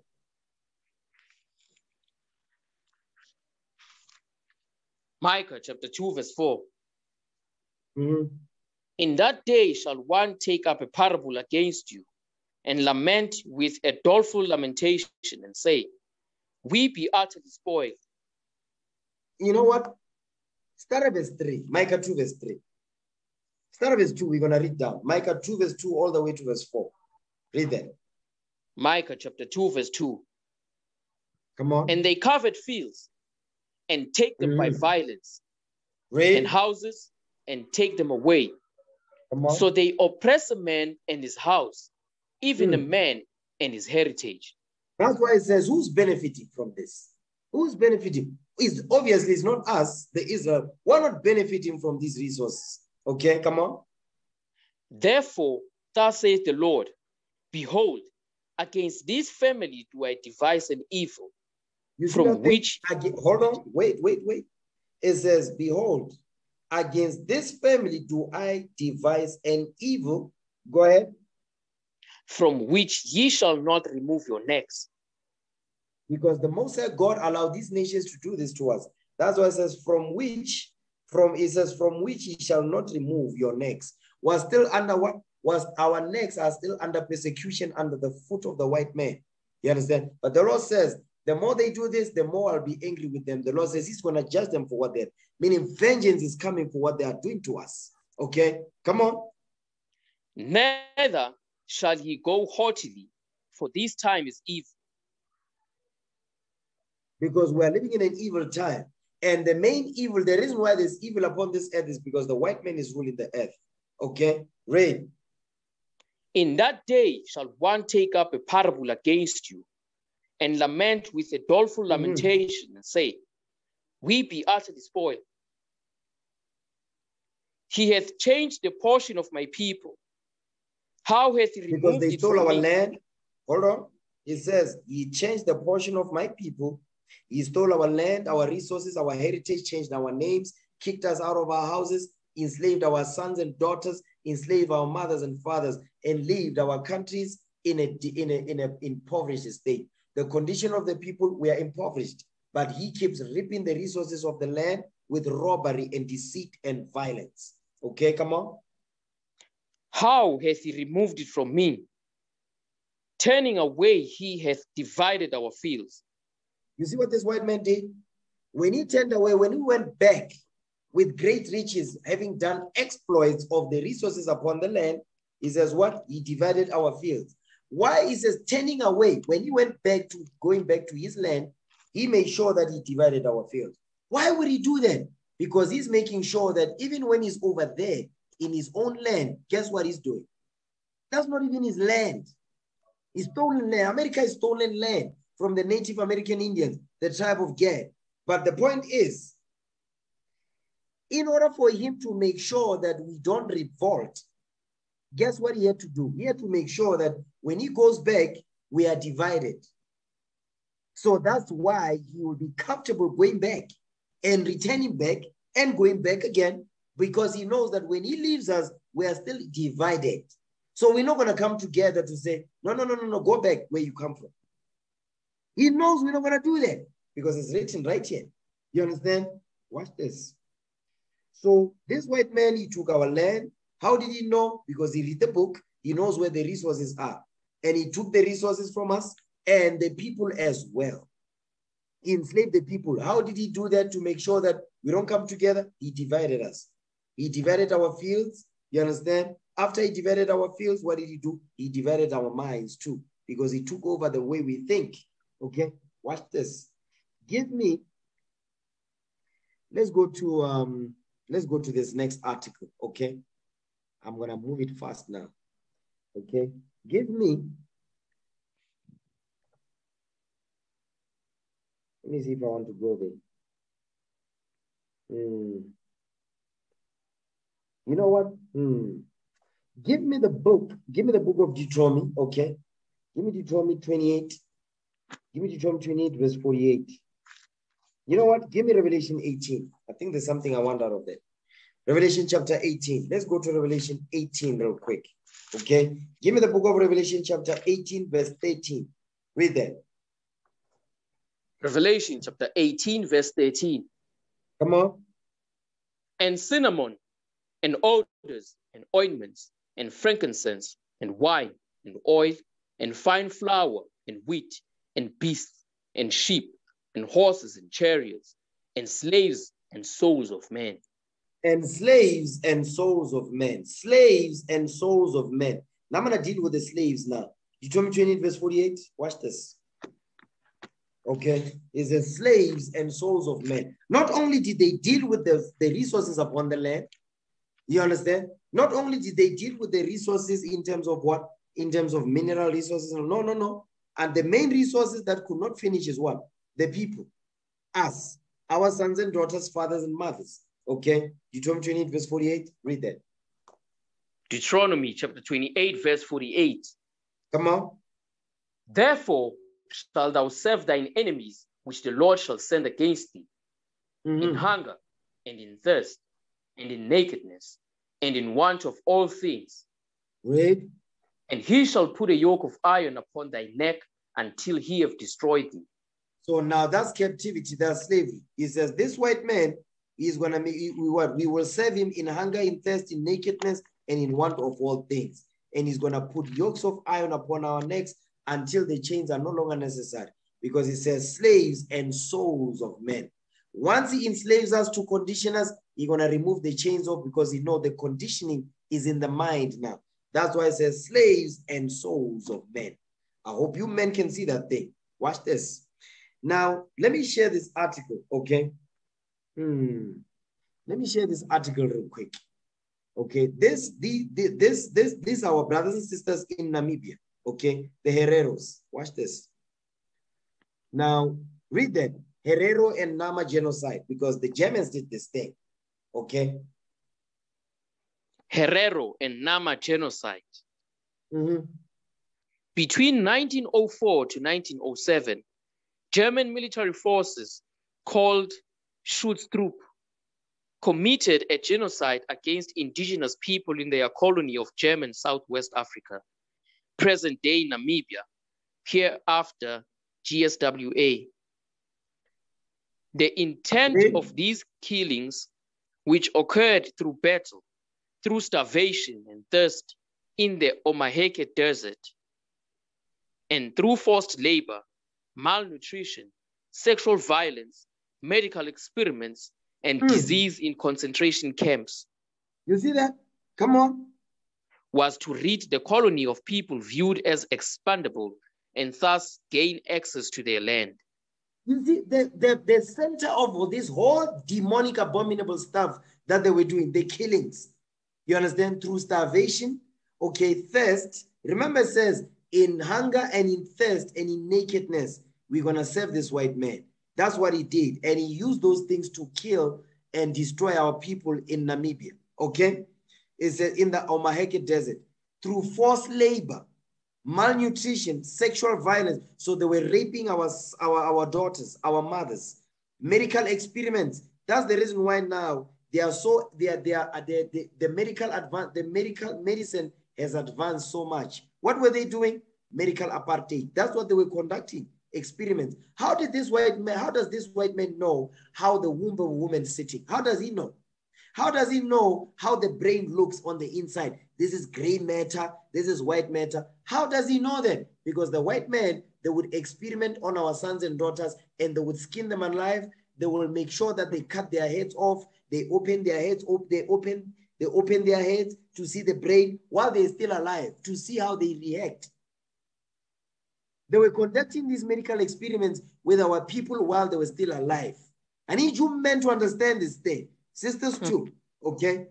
That's why they are so good in medicine. How do they know how to draw the structure of a womb? How do they know? How do they know how to draw the structure of a woman when they are pregnant? How do they know? On 6 months, the baby look like this. In 3 months, the baby look like this. In 2 months, the baby look like this. In 8 months, how do they know? Because back then, there were no sonars. There were no x-rays. So how did he know? Read that thing again. When it says the intent of these killings, read. The intent of these killings, which occurred through battle, through starvation and thirst in the Omaheke Desert, and through forced labor, malnutrition, sexual violence, medical experiments, and disease in concentration camps, was to rid the colony of people viewed as expandable and thus gain access to their land. Because guess what? We were expendable. That's what they are saying right there. Thus gain access to their land. That's what they were doing to us, okay, in Namibia, our brothers and sisters over there. Come on, this genocide. This genocide, the first of the 20th century, was a prelude to the Holocaust in both the ideology of racial hierarchy that justified the genocide and in the methods employed. You see that thing? You see that part right there when it says, was prelude to the Holocaust in both the ideology of racial hierarchy, meaning what? White supremacy. Ideology of racial hierarchy is white supremacy. That justified the genocide. So the reason why they killed our people in such a gruesome manner is because of what? The ideology of racial hierarchy. And that's how they justified killing our people in such a gruesome manner in Namibia. And in the methods they employed, meaning the manner in which they destroyed our mothers and fathers over there. Go ahead. Such linkage between the two genocides has been termed the continuity thesis. Historians estimate that approximately 80,000 indigenous people were killed in the genocide. That's a lie. That's more than that. Okay. The proof of that, give me Daniel 9 verse 11 real quick. That's a lie. It's not 80,000 people. Because we are many, okay? There's no way that only 80,000 people were killed. That's a lie. Give me that in Daniel chapter 9, verse 11. Watch this. Come on. You know what? Verse 12.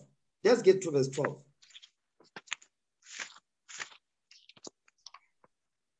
Daniel chapter 9, verse 12. Read. And he has confirmed his words, which he spake against us and against our judges that judged us, by bringing upon us a great evil. For under the whole heaven has not been done as has been done upon Jerusalem. You see what he's saying? By bringing upon us a great evil. It's not just any type of evil, it's a great evil. For under the whole heaven hath not been done as has been done upon Jerusalem. So this 80,000, this is nothing, okay? That's a lie right there. They are just trying to lessen the blow. Oh, no, it's not that bad. It's more than this, okay? Come on. While these numbers are difficult to confirm, That's this figure... Right, hold on. No. Wait, don't just read past that. He says, while these numbers are difficult to confirm, told you. They are difficult to confirm. So if they are difficult to confirm, where did they get this number from? If these numbers are difficult to confirm according to their own words. So they just pull a number out of the air. Because when they say they are difficult to confirm, what are they really saying? It's called dog whistle talk. They are letting you know that, you know what, we don't want to actually put the real numbers up here.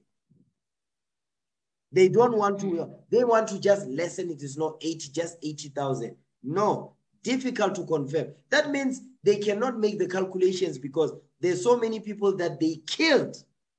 They cannot even come with the actual number, but they just decided, no, we just want to choose 80,000.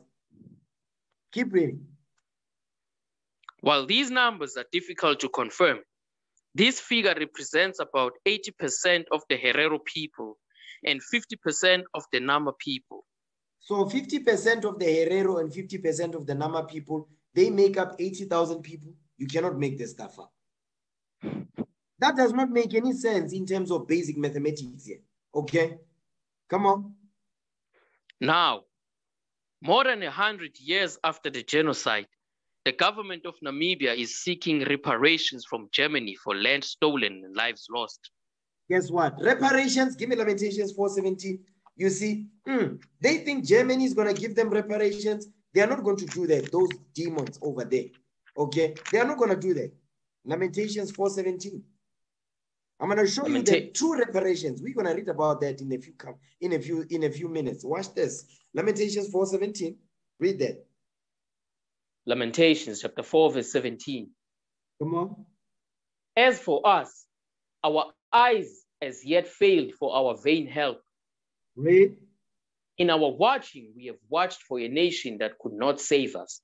You see that thing? So the Herero and the Nama people, our brothers and sisters over there, because they are Israelites, okay? They fit the curses of Deuteronomy 28. Guess what? They are not going to get any reparations from these white demons. They are not going to get it.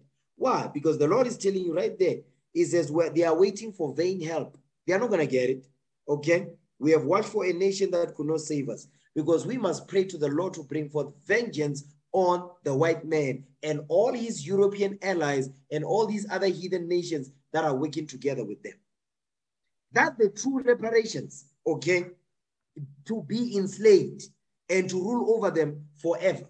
That's the true reparations. You understand? Okay. Now, keep reading on the article. A significant portion of the most arable land in Namibia is still owned by descendants of the German settlers. You see that thing? Because the Germans, they're speaking Afrikaans over there because I used to work with them. Keep going. I used to work with, there was a company I worked for and there was a lot of people, they did business in Windhoek. Okay? They'll keep going. They'll be going over there. And they feel so comfortable when they are over there. You understand? Because white supremacy is so hot over there. Listen, it's obvious. You can cut the tension with a knife. Go ahead. Germany has not formally apologized for the genocide, but is engaged in bilateral discussions as to when and if it will do so. You see that? They have no plans of apologizing. And what is an apology going to do? Apology is not going to bring back the land. Apology is not going to bring back the people that they put to death. You understand? The only thing that is going to cleanse is their blood must be shed by the Lord when he returns. Go ahead. To date, Germany has steadfastly refused to consider payment of reparations. That's what we read in Lamentations 4:17. They are not going to do it. The only one that is going to make them do it is the Most High God. They're going to pay with their lives too. Understand that. That right there is therapy right there. Okay? Now, I'm not going to go too much into this. You can read the whole thing on your own. Okay? Now watch this. I'm going to take a left now. Give me 3 holy children, verse 9. Give me the 3 holy children and verse 9. Okay?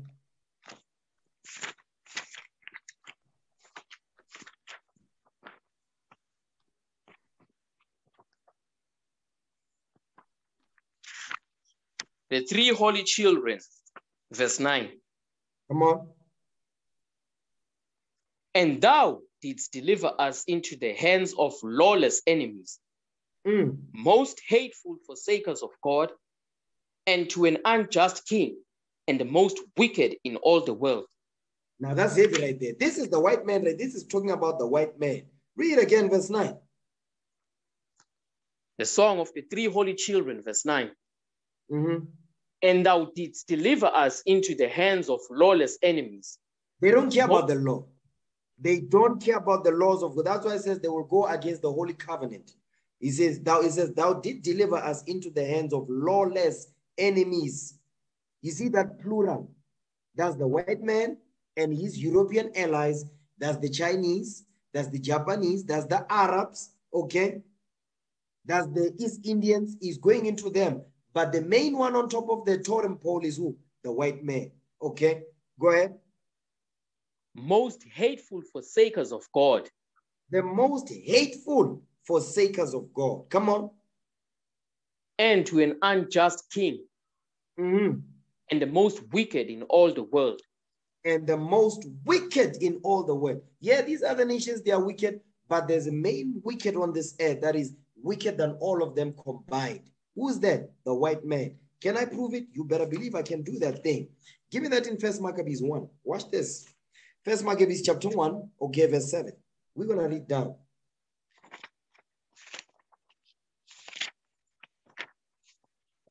First Maccabees chapter 1, verse 7.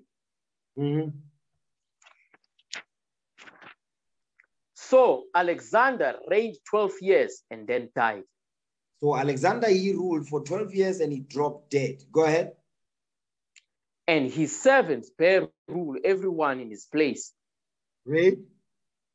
And after his death, they all put crowns upon themselves. So did their sons after them many years. And evils were multiplied in the earth. You see what happens when the white man took over? It says evils were multiplied in the earth. So what is it letting you know? There was evil in the world, right? But when the white man took over in 336 BC, you understand, guess what? It says evils, they multiplied on this earth. That's why in the 3 holy children, it says the most wicked in all the world. Because the white man is the one that multiplied wickedness on this earth more than any other nation on this earth. That's what the Lord is telling you right there. Okay, so when you read the history, they'll be telling you, no, civilization started with the Greeks. That's a lie. Because when Alexander took over, who was ruling? The Persians. Persia and Media. You understand? The Persians, which came up last. But there was civilization. So what are they talking about when it says civilization came with the Greeks? That's a lie. Evils multiplied on the earth when the Greeks took over. So that's what they are trying to hide with that statement. Okay, watch this. Give me Habakkuk chapter 1 verse 4. Habakkuk chapter 1 verse 4. Read that.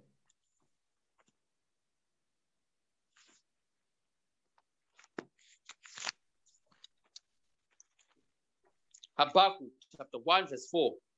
Read. Therefore the law is slacked, and judgment doth never go forth. For the wicked doth compass about the righteous. Therefore wrong judgment proceedeth. You see what the Bible is saying? It says, therefore the law is slacked. So in this land, the law is slacked. That's why it says Germany, they are refusing to pay reparations to the Nama and the Herero in Namibia. They said they're not going to do that. That's why it says, therefore the law is slacked and judgment doth never go forth. Meaning true and just judgment doesn't go forth. Why? For the wicked does compass about the righteous. therefore wrong judgment proceeded. You see that? Because the wicked is bearing rule, that's why now the earth is mourning right now because of that. Because just judgment does not go forth. The law works in their favor. When they kill, guess what? They get away with it because the law was written when we was in slavery to support them and their wickedness and to get away with wickedness. That's what we're reading here. Why am I bringing this out? Watch this. Let me share my screen. Therefore, the law is slacked. Okay. Before I share my screen, let me share the sound too. Okay. So we can understand why am I bringing this up. Watch this. Now, I'm going to play this video right now. Okay. He's first joined by the SACP's first Deputy General Secretary, Soli Mapaila. Good evening, Mr. Mapaila. Thanks very much for coming through. You know, in an insert we've been playing for most of today, we have Walus's daughter saying, yes, he did what he did, but he's been in jail for nearly 25 years. Why can't you forgive him? Well, it's not... Now, this goes into Walus, the guy that killed Chris Hani. Okay, he's Polish, so he's Amalek. So the people are saying, I think when his daughter is saying no, he must be forgiven. He's been 25 years into prison. Listen, you know how many of our brothers and sisters are in jail today for something they did not do, and they gotten life imprisonment. Now they want the public to feel sorry for this demon white man who killed one of our brothers during the during the time of apartheid, Chris Hani. You understand? So they want this guy, because I think he applied for parole. He applied to be released. He says now he's changed his life. Now he went back to his Catholic roots. That's even worse. Okay, I'm gonna go over there.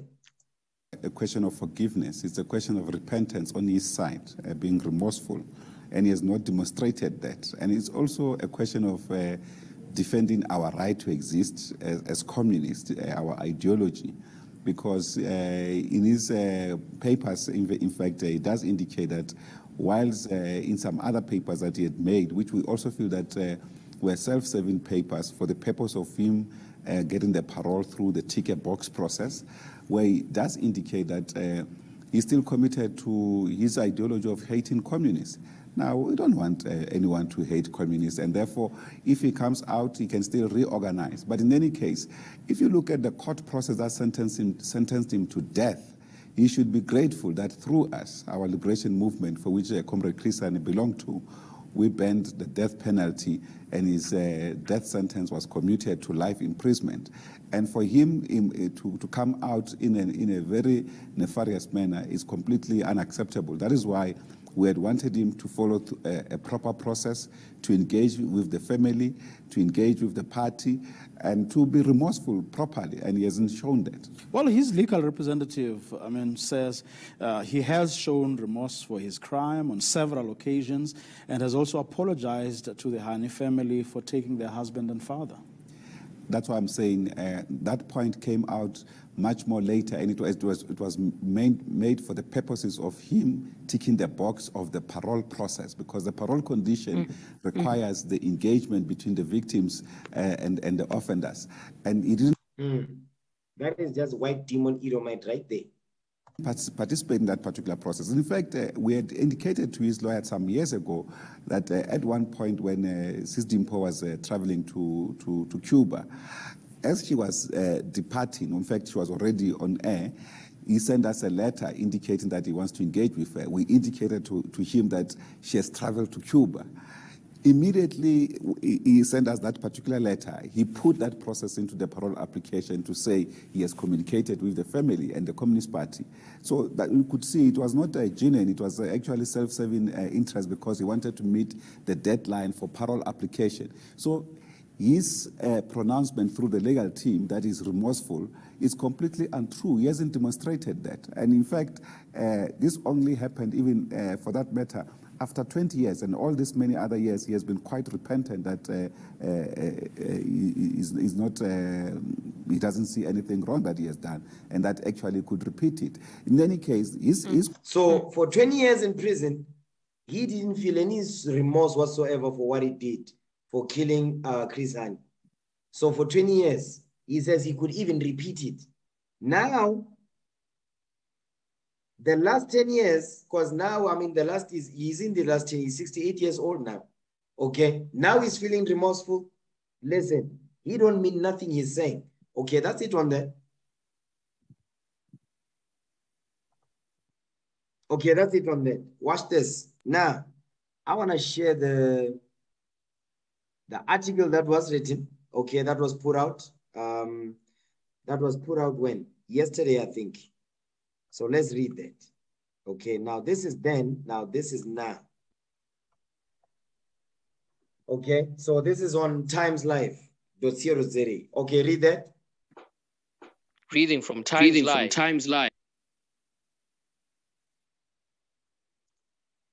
I'm sorry. Read the topic. Sorry, sir, there was a bit of feedback. Okay, I'm sorry. I'm sorry I killed Hani. I now reject apartheid and have gone back to my Catholic roots, says Janus Walus. So now, you see what he's saying? He says, I now reject apartheid. So the last 20 years, he didn't see nothing wrong with it. In fact, he could repeat it and have gone back to my Catholic roots. Let me tell you something about this Catholic root garbage. The Catholic Church is the reason why today you see white Jesus in the churches. It's because of the Catholic Church.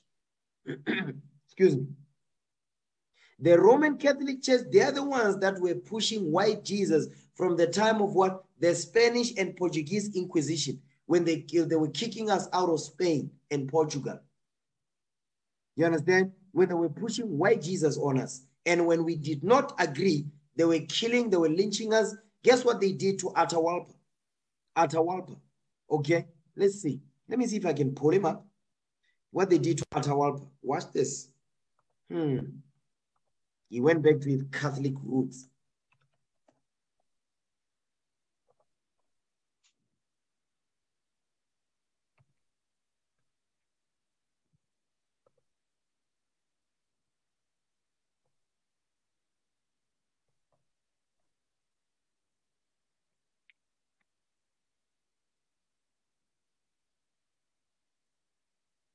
He was Atahualpa, just to catch you up, Atahualpa was the king of the Inca Empire. Okay? That's Northern Kingdom. Watch this. When he was burning. When the Jesuit priests were burning him.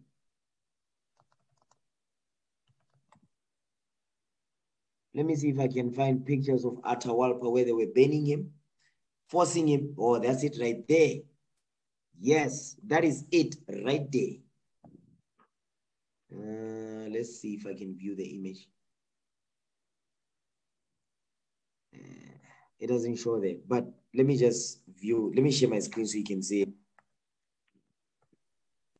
That's Atahualpa right there. Anybody see my screen? Yes, sir. Yes, that's Atahualpa. You see, he's got fringes and a border of blue. You see that? Right there. Yes, sir. So that's a Jew right there, okay? Look what the Jesuit priests are doing. They are holding the cross. They are forcing him to do what? To bow down to white Jesus. That's the Jesuit priest. You see, now he's going to be burned. They're going to burn him at the stake. Right there. That's what you are seeing here. They're going to set him on fire. Because why? He didn't bow down to white Jesus. Okay? That's what you are seeing right there. You see that? They are setting him on fire because he didn't want to bow down to white Jesus. That's Atahualpa right there. You understand? He was the king of the Inca Empire. This is Northern Kingdom right here. You understand?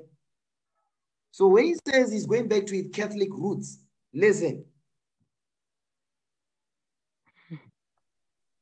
He's just talking garbage, okay? Now read that. Read the title again. Reading from Times Life. I'm sorry I killed Honey. I now reject apartheid and have gone back to my Catholic roots, says Janusz Walus. You see that? So this Catholic roots that he's saying is going back to the Catholic priests, the Jesuit priests. They were setting our people on fire when we did not bow down to white Jesus. Okay? So he's not changing nothing. Okay? Read that. Polish immigrant. Polish immigrant Janusz Walus, who killed anti-apartheid activist Chris Hani, says he has turned over a new leaf, realizes that apartheid was wrong, and has grown closer to God during his almost 30-year incarceration. Lie. He's lying. He is lying. Give me that in the book of Psalms. I'm jumping ahead now. Give me the book of Psalms 58 real quick. He's lying. He's not telling the truth. You know what? Give me Psalms 52, 55 is 21. Psalms 55 is 21. He's not, listen, he says he's grown closer to God during his almost 30-year incarceration. Read that. Psalms 55 verse 21. Psalms chapter 55 verse 21. The words of his mouth were smoother than butter, but war was in his heart. Come on. His words were softer than oil, yet were they drawn swords. You see that thing? He's coming with Christianity because that's the brainchild of the Roman Catholic Church in these last days. Okay. Now go back to the article. You know what? No. Isaiah 58. No. Psalms 58. Okay. Psalms 58 and verse 3. Psalms chapter 58 verse 3. Come on. The wicked are estranged from the womb. Read. They go astray as soon as they are born, speaking lies. You see what the Bible is saying? So he's lying. That's what the Bible is saying. He's not telling the truth. He's lying. Now read the next paragraph. These revelations, read. These revelations were listed in papers filed to the Constitutional Court earlier this year when he applied for the Apex Court to look into his last failed bid to get parole in March 2020, which had been denied by Justice Minister Ronald Lamola. All praises to the Most High. Keep going.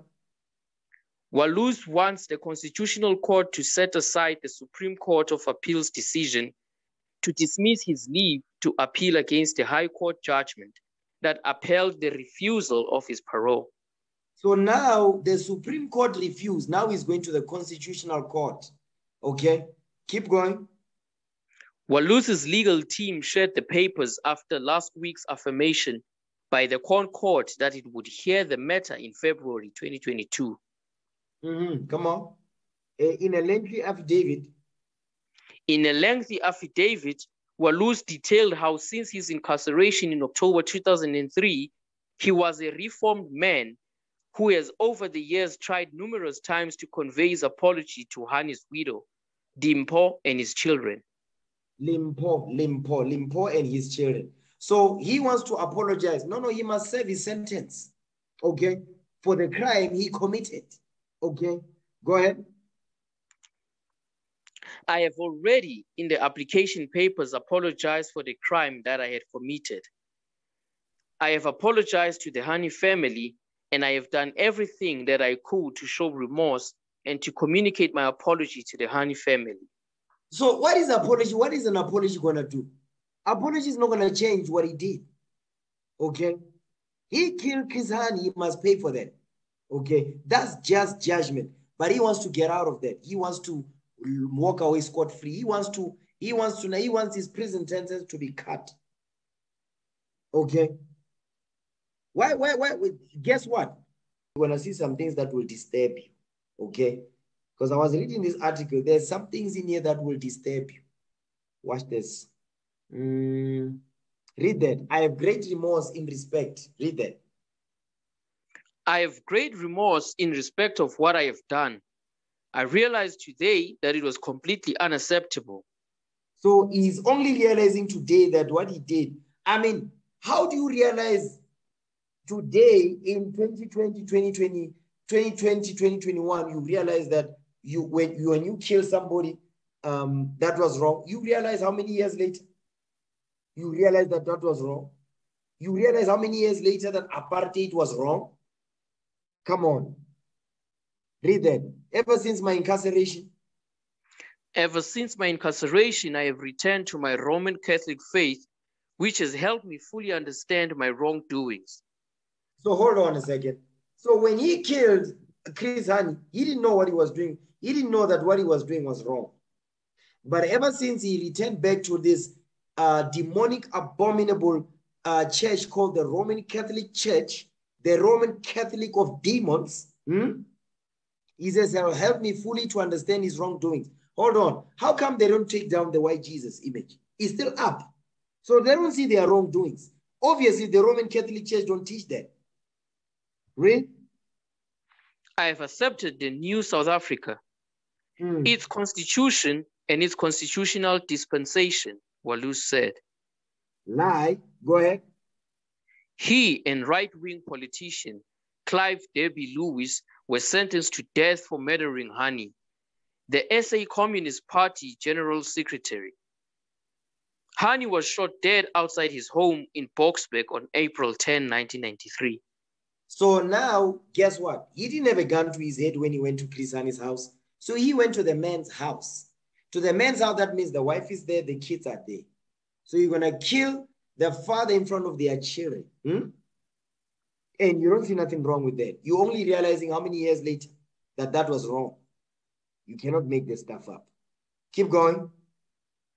Derby Lewis and Walu's sentences were later commuted to life imprisonment when SA abolished the death penalty. Come on. Derby Lewis, who had allegedly ordered the hit carried out by Walus, was granted medical parole in 2015 and died the following year of cancer. Oh, please. Keep going. The now 68-year-old Walus, who is incarcerated at the Kgosi Mampuru Second Correctional Facility, said his time behind bars had led to him having interactions with Black people. You see, that's what they say. They like to say that a lot. You know, I've got friends with Black people. I'm not a racist. Those are the most racist ones. It says, having interactions with Black people. You see that right there? Smoother than oil.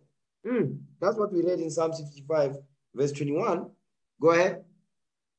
This, he said, had given him a better understanding of them. So he didn't understand Black people. Listen, that's a lie. You know how I know that's a lie? Give me the book of Lamentations 2:14. I'm going to show you how that's a lie. When he says, when he interacted with Black people, that's when he understood us. No. That's a lie. He's just lying. Lamentations 2:16. You know, start at verse 15. He's lying. Okay? He's not telling the truth. Lamentations chapter 2, verse 15. Come on. All that pass by clap their hands at thee. They hiss and wag their head at the daughter of Jerusalem, saying, is this the city that men call the perfection of beauty, the joy of the whole earth? How would they say that if they don't know anything about us? So he's a lie. He's lying. Keep going. Verse 16. Watch this. All thine enemies have opened their mouths against thee. They hiss and gnash their teeth. They say, we have swallowed her up. Certainly, this is the day that we looked for. We have found and we have seen it. So how did they see it? They found it in the records as it is written, and they've seen what happens to us when we are in the midst of sin, and how they're going to be able to use that as an opportunity to destroy us. So he's lying when he says, no, he started to understand us when he started to interact with Black people in jail. He's lying because the Bible don't say that. Okay, come on. I have had lots of interaction with many different persons of different races in prison. And I have come to realize that apartheid was wrong and that all persons are born equal, and I reject racism in any form, Walus said. He's a liar. He's saying he's going back to his Roman Catholic roots. Roman Catholic Church pushes white supremacy because they are still pushing white Jesus. And all these churches, all these denominations that you see on this earth, guess what? The mother of them all is the Roman Catholic Church. So he's lying what he's saying. Go ahead. I accept democracy to the extent Hold that on. I accept... Wait. What did he say? I accept democracy. Hold on. So, I mean, come on now. He accepts democracy. Boo-hoo.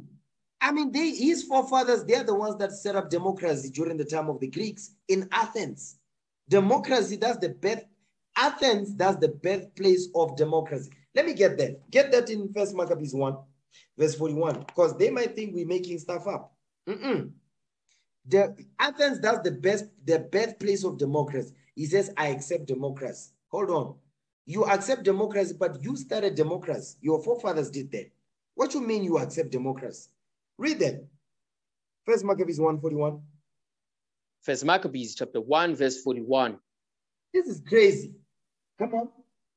Moreover, King Antiochus wrote to his whole kingdom that all should be one people. Come on. And everyone should leave his laws. So all the heathen agreed according to the commandment of the king. You see that thing? Moreover, King Antiochus, which was a Greek, he comes out of the Seleucus Empire, who wrote to his whole kingdom that all should be one people. This is the birth of democracy right here. That everyone should leave his laws, so all the heathen agreed according to the commandment of the king. So this was a commandment of the king to institute democracy. So democracy is a religion of the Greeks. Next verse is going to tell you that. Come on. Yea, many also of the Israelites consented to his religion and sacrificed unto idols and profaned the Sabbath. You see that thing? So our forefathers, they followed after the religion of the Greeks also. They started to sacrifice unto other idols and to profane the Sabbath. But democracy was a commandment that was given by King Antiochus and is a religion of the Greeks. Okay? Now, read that part. Read that part. I have what? I accept democracy. Read that. I accept democracy to the extent that I accept that a party which was voted for by the majority of the people should govern, and that the ANC is the governing party because of that reason, he added. So he's lying on that. But I want to show you this. This is something that will really turn your stomach. Read this part right here. If I do not succeed with this application, it appears that I will be incarcerated forever, which is an unjust, inhumane, and cruel punishment. You cannot make this stuff up. You cannot make this stuff up. Could you read that thing again? Okay, because this is what he's saying on quote. Quoting Janusz Walusz, if I do not succeed with this application, it appears that I will be incarcerated forever, which is an unjust, inhumane, and cruel punishment. Close quote. He's talking crazy. So the things that they've done to us, give me that in 2 Ezra 16:48. 2 Ezra chapter 16, verse 48. 2 Ezra chapter 16, verse 48. The more will I be angry with them for their sin, saith the Lord. So the Lord is saying what? Read that again. 2 Ezra chapter 16, verse 48.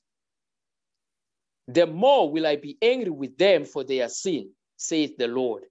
So the Lord says he's angry with the heathens for their sins, particularly the white man. You understand why? Because of all the evils that he's done upon this earth. Get that in second again, the three holy children, verse 9 again. Read that.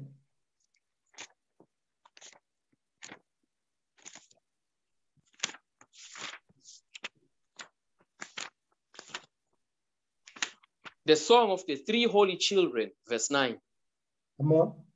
And thou didst deliver us into the hands of lawless enemies, most hateful forsakers of God, and to an unjust king, and the most wicked in all the world. So how can he say the punishment which is meet? The punishment is meet. In fact, it's not even meet. You understand? It's not enough for what is done. But the point is, he says when he is now going back to his Catholic roots, but the Bible is telling you, it says what? It says, thou didst deliver us into the hands of lawless enemies, most hateful forsakers of God, to an unjust king and the most wicked in all the world.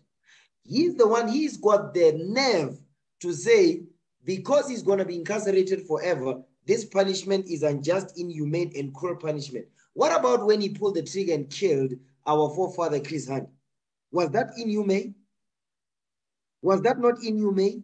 Was that not cruel? You understand? Was not that unjust? When he left a wife, okay, and children without a father. You know, when I read this, when I saw this, listen, this thing turned me sick to my stomach. Okay, watch this. Okay, that's it on that. That's it on that. Now, give me from there, give me Sirach 36 verse 1 now. Okay, Sirach 36 verse 1. He's the last person to be saying such things. Okay, read them. Ecclesiasticus chapter 36 verse 1. Come on.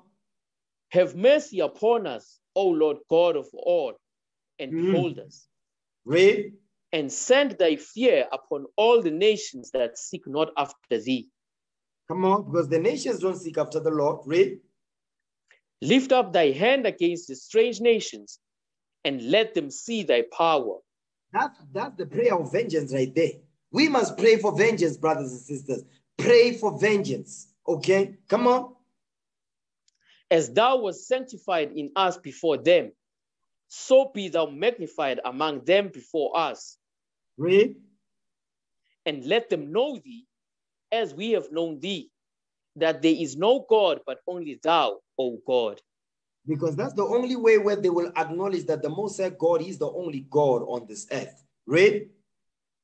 Show new signs and make other strange wonders. Glorify thy hand and thy right arm, that they may set forth thy wondrous works. Come on. Raise up indignation and pour out wrath. Take away the adversary and destroy the enemy. That's the prayer of vengeance right there. Read that again, verse 7. Come on. Ecclesiasticus chapter 36, verse 7. Read. Raise up indignation and pour out wrath. Take away the adversary and destroy the enemy. That's the prayer. It says, raise up indignation upon these heathens that don't know the Lord. It says, and pour out wrath, meaning anger. Take away the adversary and destroy the enemy. That's the righteous prayer of vengeance right there. Verse 9. Jump down to verse 9. Come on. Ecclesiasticus chapter 36, verse 9. Read. Let him that escapeth be consumed by the rage of the fire, and let them perish that oppress the people. You see what the Bible is saying? So if it says, let him that escapeth be consumed by the rage of the fire, that's nuclear fire. Okay? Let them perish that oppress the people. The white man is oppressing us. The Lord says we must pray that he perish on this earth. Vengeance. Read. Smite in sunder the heads of the rulers of the heathen that say. That's the white man. The heads of the rulers of the heathen is the white man. Go ahead. That say, there is none other but we.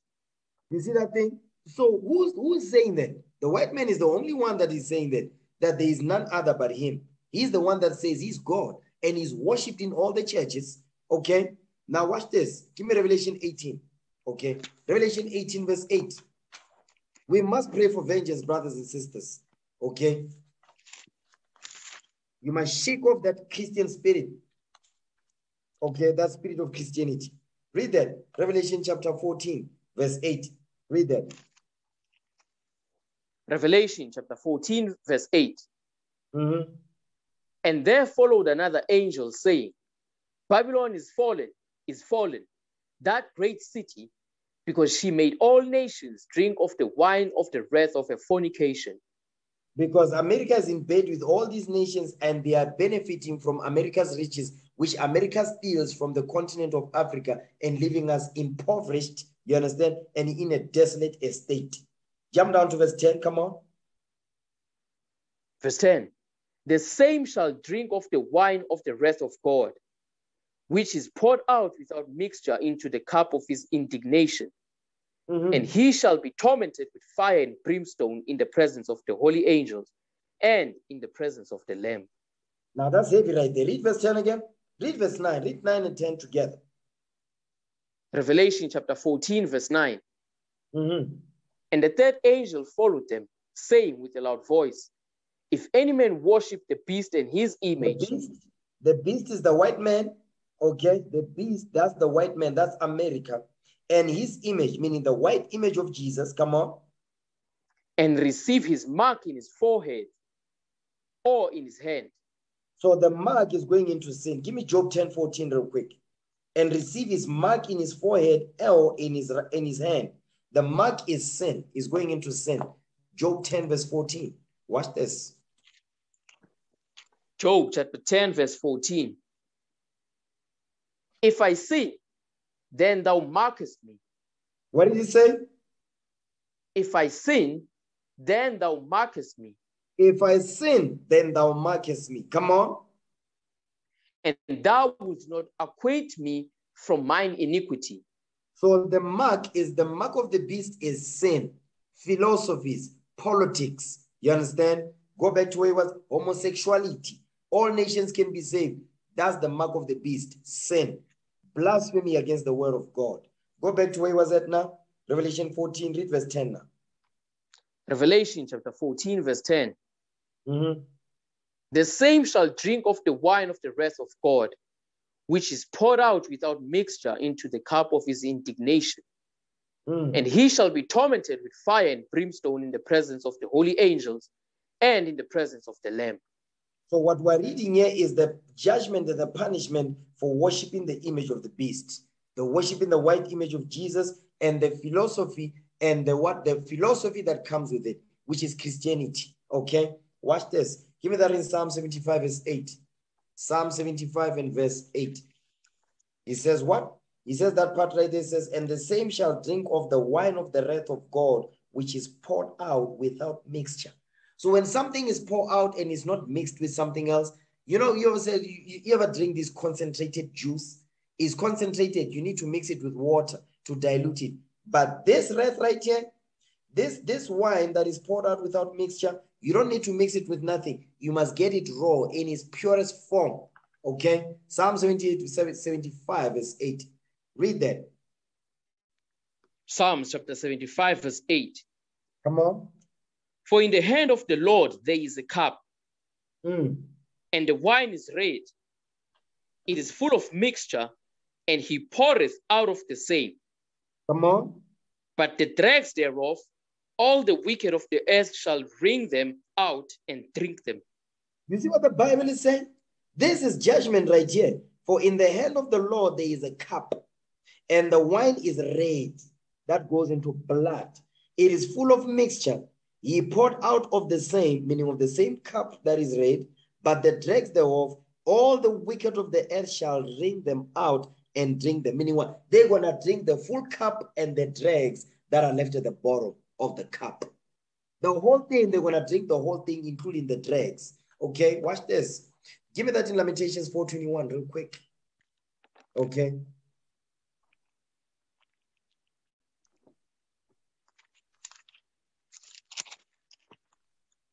Lamentations chapter 4, verse 21. Read. Rejoice and be glad, O daughter of Edom. Talk about the head of the heathen. The head of the heathen, that's Edom, Idumea, America, Babylon the Great. Go ahead. That dwellest in the land of Uz. The cup also shall pass through unto thee. Come on. Thou shalt be drunken and shall make thyself naked. You see what the Lord is saying? He says they have to drink of the cup of the wrath of the Lord that is poured out without mixture. Go ahead.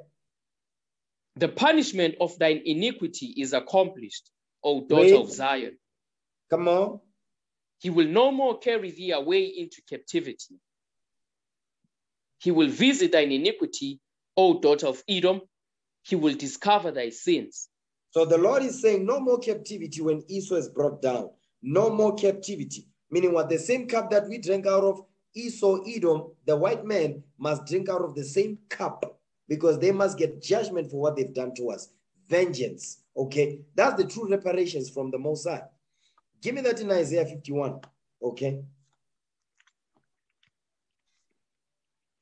Isaiah chapter 51, verse 23. Read that. Isaiah chapter 51, verse 23. Come on.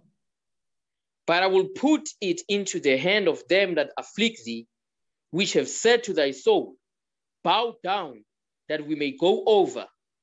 And thou hast laid thy body as the ground, and as the street to them that went over. So the Lord is saying the same cup that we drank out of, including the dregs, is as Edom is going to drink in out of the same cup. Jump up to verse 22. Read that so we get it. Isaiah chapter 51, verse 22. Come on. Thus saith the Lord, thus saith thy Lord, the Lord, and thy God that pleadeth the cause of his people. Behold, I have taken out of thine hand the cup of trembling, even the dregs of the cup of my fury. Thou shalt no more drink it again. The Lord is promising us is that we're not going to drink the cup of the wrath of the Lord. We're never going to drink it again. No more captivity. Because the Lord is going to what? He's going to plead the cause of his people. He's going to bring forth vengeance on the head of the heathen, which is the white man and all his European allies. The Lord says, I'm going to judge them. Okay? The Most High God, he will deliver on his promises, like we read earlier on at the beginning of the class in 2 Ezra 15, verse 1 down. Okay? Watch this. Now, give me the book of Luke chapter 18, verse 1. Because Christ commanded us that we must pray for vengeance against our enemies. We must do that thing. Every day when you send up your prayers, you must pray for the Lord to bring forth vengeance against those that are oppressing us. Read what you got. Luke 18, verse 1. Come on. Luke chapter 18, verse 1. Read. And he spake a parable unto them to this end, that men ought always to pray and not to faint. So pray always and don't faint. Come on. Saying, there was in a city a judge which feared not God, neither regarded men. No, that's talking about himself. Come on. And there was a widow in that city, and she came unto him, saying, avenge me of mine adversary. So the widow is making reference to us, the 12 tribes of Israel. We are the widow, okay? We are saying, it says what? It says, and there was a widow in that city, and she came unto me, saying, avenge me of mine adversary. Go ahead. And he would not for a while, but afterward he said within himself, though I fear not God, nor regard men. Come on. Yet because this widow troubleth me, I will avenge her, lest by her continual coming she weary me.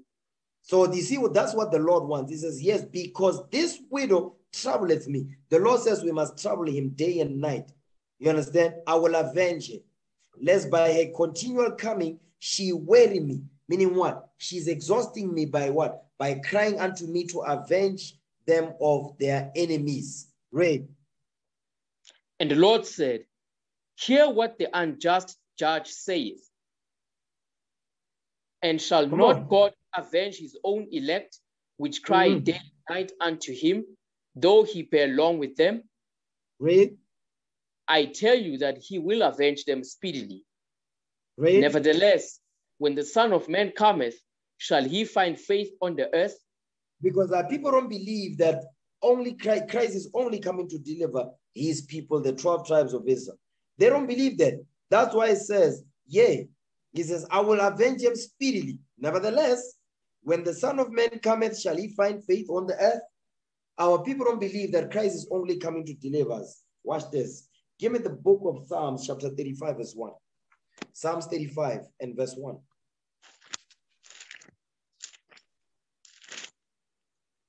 Psalm chapter 35, verse 1. Read. Plead my cause, O Lord, with them that strive with me. Fight against them that fight against me. That's vengeance right there. David is praying for vengeance. Come on. Take hold of shield and buckler, and stand up for mine help. The shield and buckler is what? Is the word of the Most High God. That's the shield and buckler. Give me that in Psalms 18 real quick. Okay. The shield and buckler.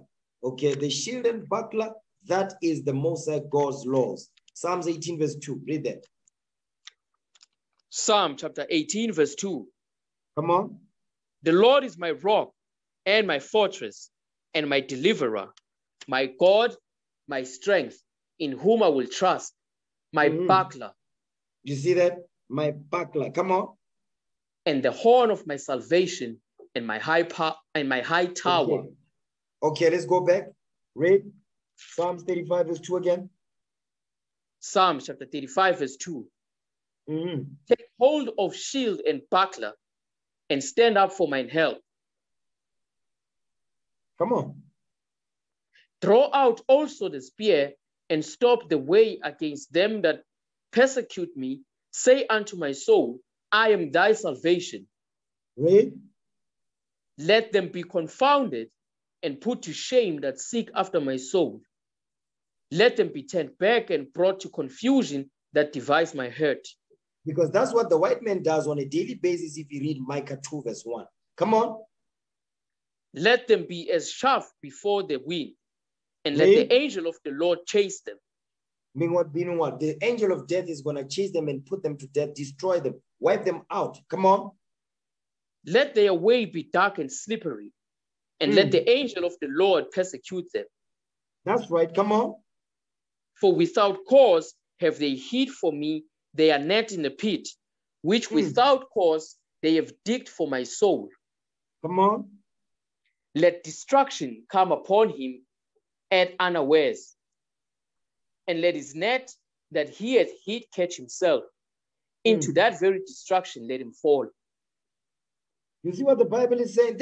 David is praying for vengeance. He says, let destruction come upon him at unawares. When he's not expecting it, he says, destruction must come upon this white man. And let his net that he hath hid catch himself. Into that very destruction, let him fall. Next verse, come on. And my soul shall be joyful in the Lord. It shall rejoice in his salvation. That's supposed to bring joy to your heart when our enemies are destroyed. Jump down to verse 20. Okay, come on. Psalm chapter 35, verse 20. Read. For they speak not peace, but they devise deceitful matters against them that are quiet in the land. Because that's what the white man does. That's why they came here, they took the land, they took our land, our houses, our resources through violence. Go ahead. Yea, they opened their mouth wide against me and said, Aha, aha, our eye hath seen it. That's what we read in Lamentations 2, verse 16 and 17. Come on. This thou hast seen, O Lord. Keep not silence. O Lord, be not far from me. Okay. Stir up thyself. Psalm chapter 35, verse 22. Read. This thou hast seen, O Lord. Keep not silence. O Lord, be not far from me. So David is praying in the spirit. He says, this hast thou seen. What's the Lord seen? The Lord is seeing what the heathens are doing unto us. He says, keep no silence. He's begging the Lord. Don't keep silence for what they are doing to us. Oh Lord, be not far from me. Come on. Stir up thyself and awake to my judgment, meaning even unto my cause. He says, stir up thyself and awake to my judgment. Read. Even unto my cause, my God and my Lord. Come on. Judge me, O Lord my God, according to thy righteousness, and let them not rejoice over me. He mustn't let the heathen rejoice over our fall. Come on, which is what they are rejoicing right now. That's why we have Christmas. They are going to celebrate Christmas to rejoice over our fall. Read. Come on. Let them not say in their hearts, so would we have it. Let them not say, we have swallowed him up. That's what Lamentation, that's Jeremiah is quoting David. Go ahead. Let them be ashamed and brought to confusion together that rejoice at mine hurt. Let them be clothed with shame and dishonor that magnify themselves against me. You see that thing? Jump down to chapter 36, verse 1. Come on. Psalms chapter 36, verse 1. Right. The transgression of the wicked saith within my heart, that there is no fear of God before his eyes. Because they don't fear the Most High God. That's why they do the things that they do. They don't even hide it no more. Come on. For he flattereth himself in his own eyes, until his iniquity be found to be hateful. You see that thing? That's what that Yanus Walus was doing. Come on. The words of his mouth are iniquity and deceit. He hath left off to be wise and to do good. You see what they've done? It says the words of his mouth are iniquity and deceit. He hath left off to be wise and to do good. Meaning he said, to hell with being wise, according to the scriptures, to hell with doing good, according to the scriptures. I'm going to give my mouth to iniquity and deceit. Go ahead. Verse 4. Come on. He deviseth mischief upon his bed. He setteth himself in a way that is not good. He abhorreth not evil. He said they don't hate evil. That's what we read in Micah 2 verse 1. Give me the book of Psalms 50 verse 21 now. Come on. Psalms chapter 50 verse 21. Read. These things hast thou done, and I kept silence. Thou thoughtest that I was altogether such an one as thyself, but I will reprove thee and set them in order before thine eyes. Because these things, all these evil things that the white man has done upon this earth, and together with all his European allies and all these other nations that are helping him, guess what? The Lord says, these things hast thou done, and I kept silence. That's what David in the previous chapter says, keep no silence, O God. He says, thou thoughtest that I was altogether such as one as thyself. Because judgment does not come upon this earth for this white man, he thinks he's one with the Lord. But God says, but I will reprove thee and set them in order before thine eyes. Right now, that's what the Lord is doing. The Lord is setting us in order before their eyes. That's time for what Esau understands. His time of rulership is over. Watch this. Give me Psalm 58 verse 1. Okay, come on. Psalm chapter 58 verse 1. Read. Do ye indeed speak righteousness, O congregation? Do ye judge uprightly, O ye sons of men? O ye sons of men, sons of men, sons of the wicked. Come on. Yea, in heart ye work wickedness. Ye weigh the violence of your hands in the earth. The Lord is saying, listen, he says, in heart, in your mind, you working wickedness. That's what we read in the previous chapter when we were reading, what was we reading? Psalms 36. You see, he says, oh, he says what? In heart you work wickedness. He says, weigh the violence of your hands in the earth. Look at the violence of your hands that you've done in the earth. Compare it. It does not compare to anybody that has done what they've done to Israel. Come on. The wicked are estranged from the womb. They go astray as soon as they are born, speaking lies. They go astray as soon as they be born, speaking lies. That's what Yanusi Walus was doing. Go ahead. Their poison is like the poison of a serpent. They are like the deaf adder that stoppeth the ear. Meaning what? Is it their poison? Hold on. Their poison is like the poison of a serpent, meaning a poisonous snake. They are like the deaf adder that stoppeth their ear, meaning they're not going to hear nothing. That's why when we're reading about the Hereros and the Nama, it says, listen, we want reparations. They say Germany says they have no plans in doing that. You understand? They're sending letters of appeal so that the government, the German government can actually do what? Pay reparations for taking their land, to return the land back, and for the lives that they've lost because of what? Because of genocide over there in Namibia. Go ahead. Which will not hearken to the voice of charmers, charming never so wisely. You see, our people, when they told, when they ask for reparations, they want their land back. Guess what? They are trying to charm this white man. The Lord says he's never going to be charmed by nothing. The only way you're going to get his attention, we're going to read about it next. Read the next verse. Go ahead. Break their teeth, O God, in their mouth. That's the only time when the Lord is going to get the white man's attention. He says what? Break their teeth, O God, in their mouth. Break out the great teeth of the young lions, O Lord. The Lord says the only way you're going to get their attention is to break their teeth off, meaning what? Kill them, put them to death. We're not going to do it. The Lord will do it when he returns. When you read Isaiah 63 verse 1 down. Go ahead. Come on. Let them melt away as waters which run continually. When he bendeth his bow to shoot his arrows, let them be as as cut in pieces. They're going to be cut in pieces because the Lord is going to descend into the earth with his angels, millions upon millions of them. The white man has no one. Here, listen, he's not going to, there's no fight here. Okay? There's no fight. Understand that. Keep going. As a snail which melteth, let every one of them pass away, like the untimely birth of a woman, that they may not see the sun. Meaning what? They're going to be wiped off. Come on, read verse 9. Before your pots can feel the thorns, he shall take them away as with a whirlwind, both living and in his wrath. He says, both when they are alive and in his wrath, the Lord is going to do that thing. Go ahead. Verse 10. Watch this. The righteous shall rejoice when he seeth the vengeance. When he seeth the what? When he seeth the vengeance. The only time when the righteous will rejoice is when the righteous seeth the vengeance. So an apology is not going to make us rejoice. That's what the Lord is telling you right here. Is that the righteous shall rejoice when he seeth the vengeance.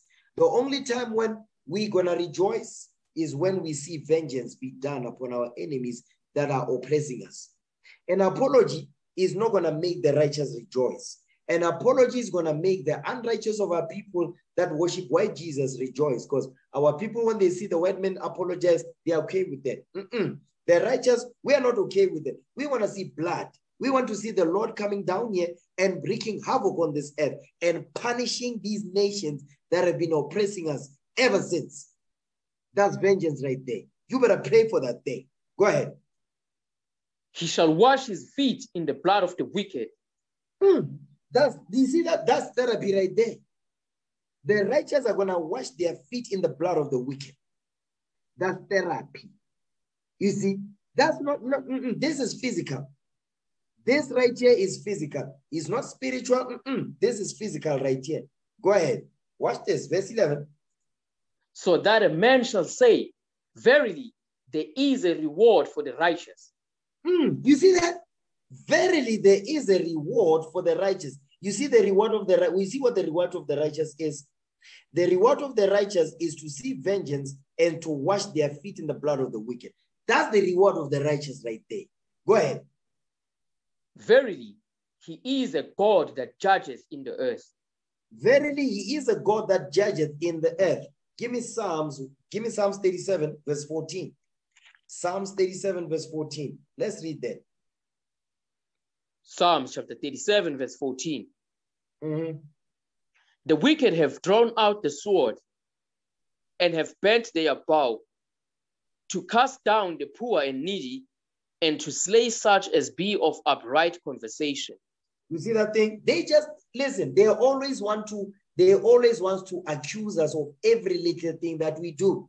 That's why they are always watching us. That's why they want to see what we are doing when we are in the house. They want to know. Mark Zuckerberg is all over your phone. Mark Zuckerberg is traveling with you because you go Facebook or go WhatsApp. Okay? Jack Dorsey is traveling with you or go Twitter. You can't help yourself. You understand? Keep going. Their sword shall enter into their own heart, and their bows shall be broken. God says their bows are going to be broken. These missiles that they're going to launch, listen, they are going to be broken by the millions of angels that are going to enter into this earth, the day of vengeance. Go ahead. A little that a righteous man hath is better than the riches of many wicked. Because guess what? Because the wicked, listen, this white man is rich. He's filthy, filthy rich. But on that day, that money is not going to deliver him on that day. Go ahead. For the arms of the wicked shall be broken. Oh, but the Lord, come on. But the Lord upholdeth the righteous. He says the arms of the wicked are going to be broken. That's why it says, break their teeth, O God, in their mouth. Jump down to verse 19. Come on. Psalms chapter 37, verse 19. Read. They shall not be ashamed in the evil time, and in the days of famine they shall be satisfied. You see what he's saying? He says they shall not be ashamed in the evil time, and in the days of famine they shall be satisfied. Watch this. This could talk about the righteous. Read verse 20. Come on. But the wicked shall perish, And the enemies of the Lord shall be as the fat of lambs. Because guess what? What's going to happen? The Lord has a sacrifice in Bozrah. Give me that in Isaiah 63. We're coming back here. Okay. Isaiah 63 verse 1.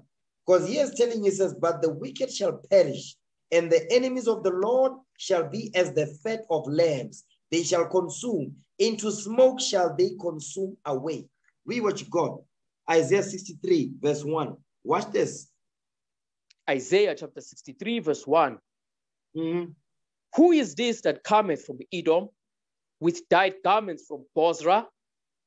Come on. This that is glorious in his apparel, traveling in the greatness of his strength. I that speak in righteousness, mighty to save. Come on, this is Christ now. Come on. Wherefore art thou red in thine apparel, and thy garments like him that treadeth in the wine fat? The wine fat is making reference to what the people, Edom, that is going to what the Lord is going to trot them down, like somebody that is dipping their feet in wine press, creating wine. Go ahead. I have trodden the wine press alone, and of the people there was none with me. Come on. For I will tread them in mine anger, and trample them in my fury. And their blood shall be sprinkled upon my garments, and I will stain all my raiment. And I will stain all my raiment. That's why it says, is what? He says what? It says if he dipped in blood. He says what? Let's get that in Revelation 19, so I don't butcher it. Okay? Revelation chapter 19. Verse 13. Read that. Revelation chapter 19, verse 13. And he was clothed with a vesture dipped in blood. And his name is called the Word of God. You see that thing? He says he was clothed with a vesture dipped in blood. It was the way he was stained with the blood. It's as if he dipped it in blood. That's how much killing the Lord is going to do when he returns on this earth. Go back to Isaiah 63 now. Read verse 4. Isaiah chapter 63, verse 4. For the day of vengeance is in mine heart, and the year of my redeemed is come. Now, this is beautiful right here.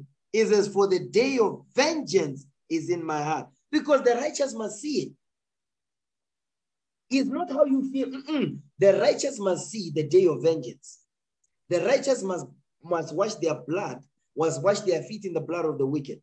Okay? All we have to do, brothers and sisters, we just have to hold on in this truth, endure until the end, until the Lord returns, or we die in this truth.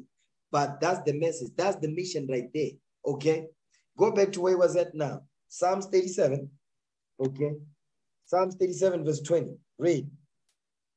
Psalms chapter 37, verse 20. Come on. But the wicked shall perish, and the enemies of the Lord shall be as the fat of lambs. Come on. They shall consume, into smoke shall they consume away. Now watch this. Give me the book of Psalms 43, verse 1. Psalms chapter 43, verse 1. Read that. Psalms chapter 43, verse 1. Come on. Judge me, O God, and plead my cause against an ungodly nation. Deliver me from the deceitful and unjust man. That's what we read in 3 Holy Children, verse 9. Judge me, O God, and plead my cause against an ungodly nation, that's Edom, or deliver me from the deceitful and unjust man. Next verse, come on. For thou art the God of my strength. Why dost thou cast me off? Why go I mourning because of the oppression of the enemy? He says, I'm going mourning because of the oppression of the enemy. He says, why go I mourning because of the oppression of the enemy? That's why it says, arise, O Lord. Okay? Arise, O Lord. Why are you sleeping? Because why? We need deliverance. That's what the Lord says we must what? We must weary him out. Daily we must be praying for vengeance so the Lord can deliver us from these wicked, demonic heathens that are around about us. Give me Psalms 46, verse 1. Watch this. Psalms 46, verse 1. Okay, come on. Psalms chapter 46, verse 1. Read. God is our refuge and strength, a very present help in trouble. A very present. The Lord is always present in time of trouble. We are in trouble as a nation right now. Israel is in a state of emergency. Okay, come on. Therefore, will not we fear, though the earth be removed, and though the mountains be carried into the midst of the sea? Because how is this going to happen? What type of weaponry will cause this to happen? Watch this. Give me the book of Isaiah 13, verse 13. This is what's going to happen. This is the reason why he's saying what he said right there. Isaiah chapter 13, verse 13. Watch this. Okay, come on. Isaiah chapter 13, verse 13. Therefore, I will shake the heavens, and the earth shall remove out of her place in the wrath of the Lord of hosts and in the day of his fierce anger. That's why. Because when the Lord is coming up unto the people, he will what? He will invade them with his troops. You read about that in the book of Habakkuk, chapter 3. Okay, go back to where was that now? Psalms 46, verse 2. Come on. Psalms chapter 46, verse 2. Read. Therefore will not we fear, though the earth be removed, and though the mountains be carried into the midst of the sea. Because of what? Because of nuclear weapons. Give me the book of Job, chapter 20, verse 24. Okay, Job 20, verse 24. No, Job 20, verse 24. That's it right there. That's it right there. Read what you got. Job chapter 20, verse 24. Read. He shall flee from the iron weapon, and the bow of steel shall strike him. He says the white man is going to flee from the iron weapon. This iron weapon, this is the missile right here.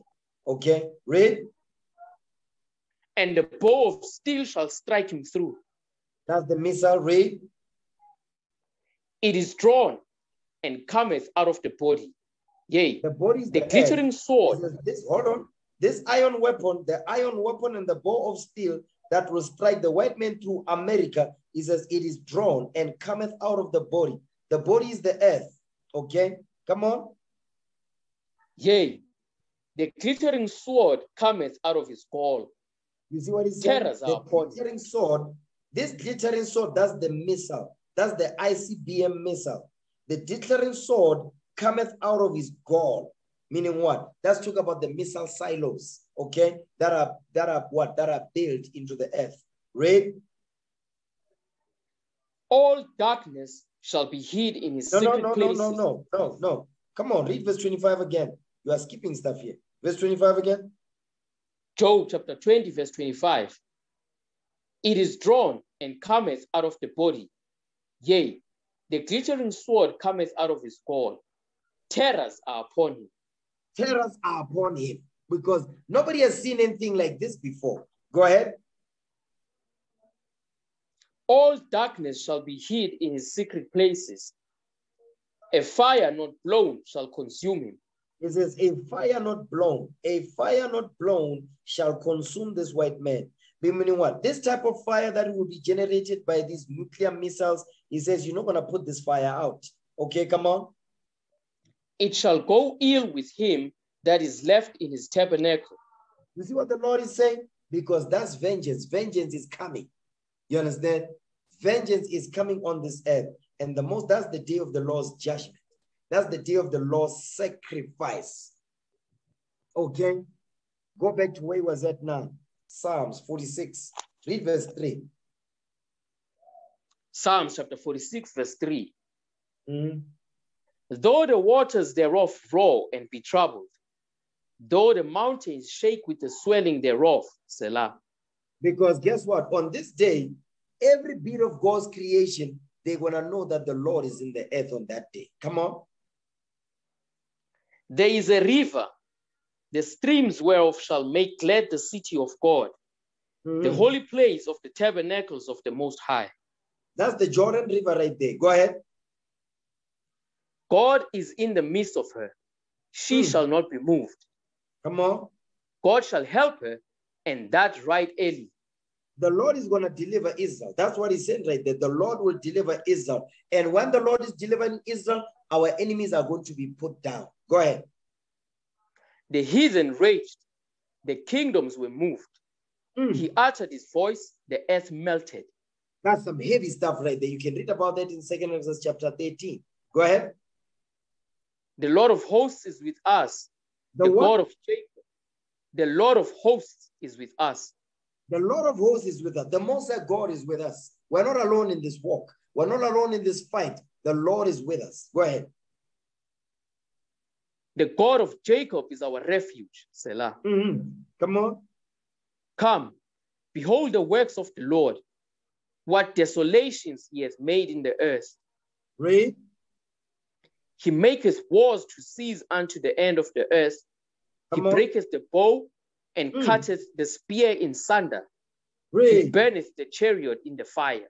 The Most High God is going to do that thing. Christ will wreak havoc on this earth to deliver his children. Go ahead. Come on. Be still and know that I am God. I will be exalted among the heathen. I will be exalted in the earth. You see what he's saying? He says, be still, O Israel. I know that I am God. I will be exalted among the heathen. Because how is the Lord going to be exalted among the heathen? Because he's going to give these nations a beat down. That's how he's going to be exalted among them, because he's going to give these nations a beat down. Fire and brimstone. There's going to be hell on earth on this day. Okay? Read again. Psalms chapter 46, verse 10. Come on. Be still and know that I am God. I will be exalted among the heathen. I will be exalted in the earth. Come on. The Lord of hosts is with us. The God of Jacob is our refuge. Selah. You see what he's saying? The Lord of hosts is with us. The God of Jacob is our refuge. Selah. Psalms 47 verse 1. Watch this. Psalm chapter 47 verse 1. Come on. Oh, clap your hands, all ye people. Shout unto God with the voice of triumph. Because on that day, we will receive the kingdom and we would get deliverance from our enemies that hate and despise us. He says, clap your hands, all ye people. Shout unto God with the voice of triumph. Go ahead. For the Lord Most High is terrible. He is a great king over all the earth. Over all the earth. Now go back to Sirach now. Ecclesiasticus 36. Sirach 36, read verse 8. Okay, Sirach 36 verse 8. Watch this. Ecclesiasticus chapter 36 verse 8. Read. Make the time short. Remember the covenant and let them declare thy wonderful works. And that's the prayer we must make for the Most High God to make our time short in captivity. Make the time short, remember the covenant, and let them declare thy wonderful works. Read. Come on. Let him that escapeth be consumed by the rage of the fire. And let them perish that oppress the people. Come on.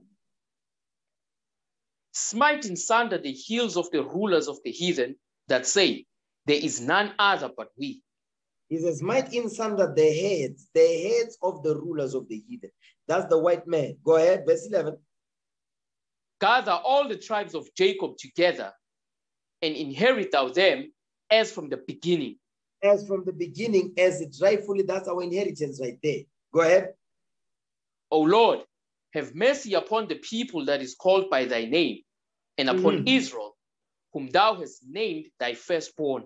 Because we are the heir. We are the heirs of God. We are the apple of his eye. Come on. Oh, be merciful unto Jerusalem, thy holy city, the place of thy rest. Come on. Fill Zion with thine unspeakable oracles, and thy people with thy glory. Read. Give testimony unto those that thou hast possessed from the beginning, and raise up prophets that have been in thy name. Now watch this. Okay, let me read. It says, reward them that wait for thee, and let thy prophets be found faithful. O Lord, hear the prayer of thy servants, according to the blessing of Aaron over thy people, that all they which dwell upon the earth may know that thou art the Lord, the eternal God. All praises to the Most High God. Let's break bread. I'm going to end the class right there. All praise to the Lord this day. Okay? 1 Corinthians chapter 11, verse 23, in the honor of our Lord and Savior, Jesus the Christ. Okay?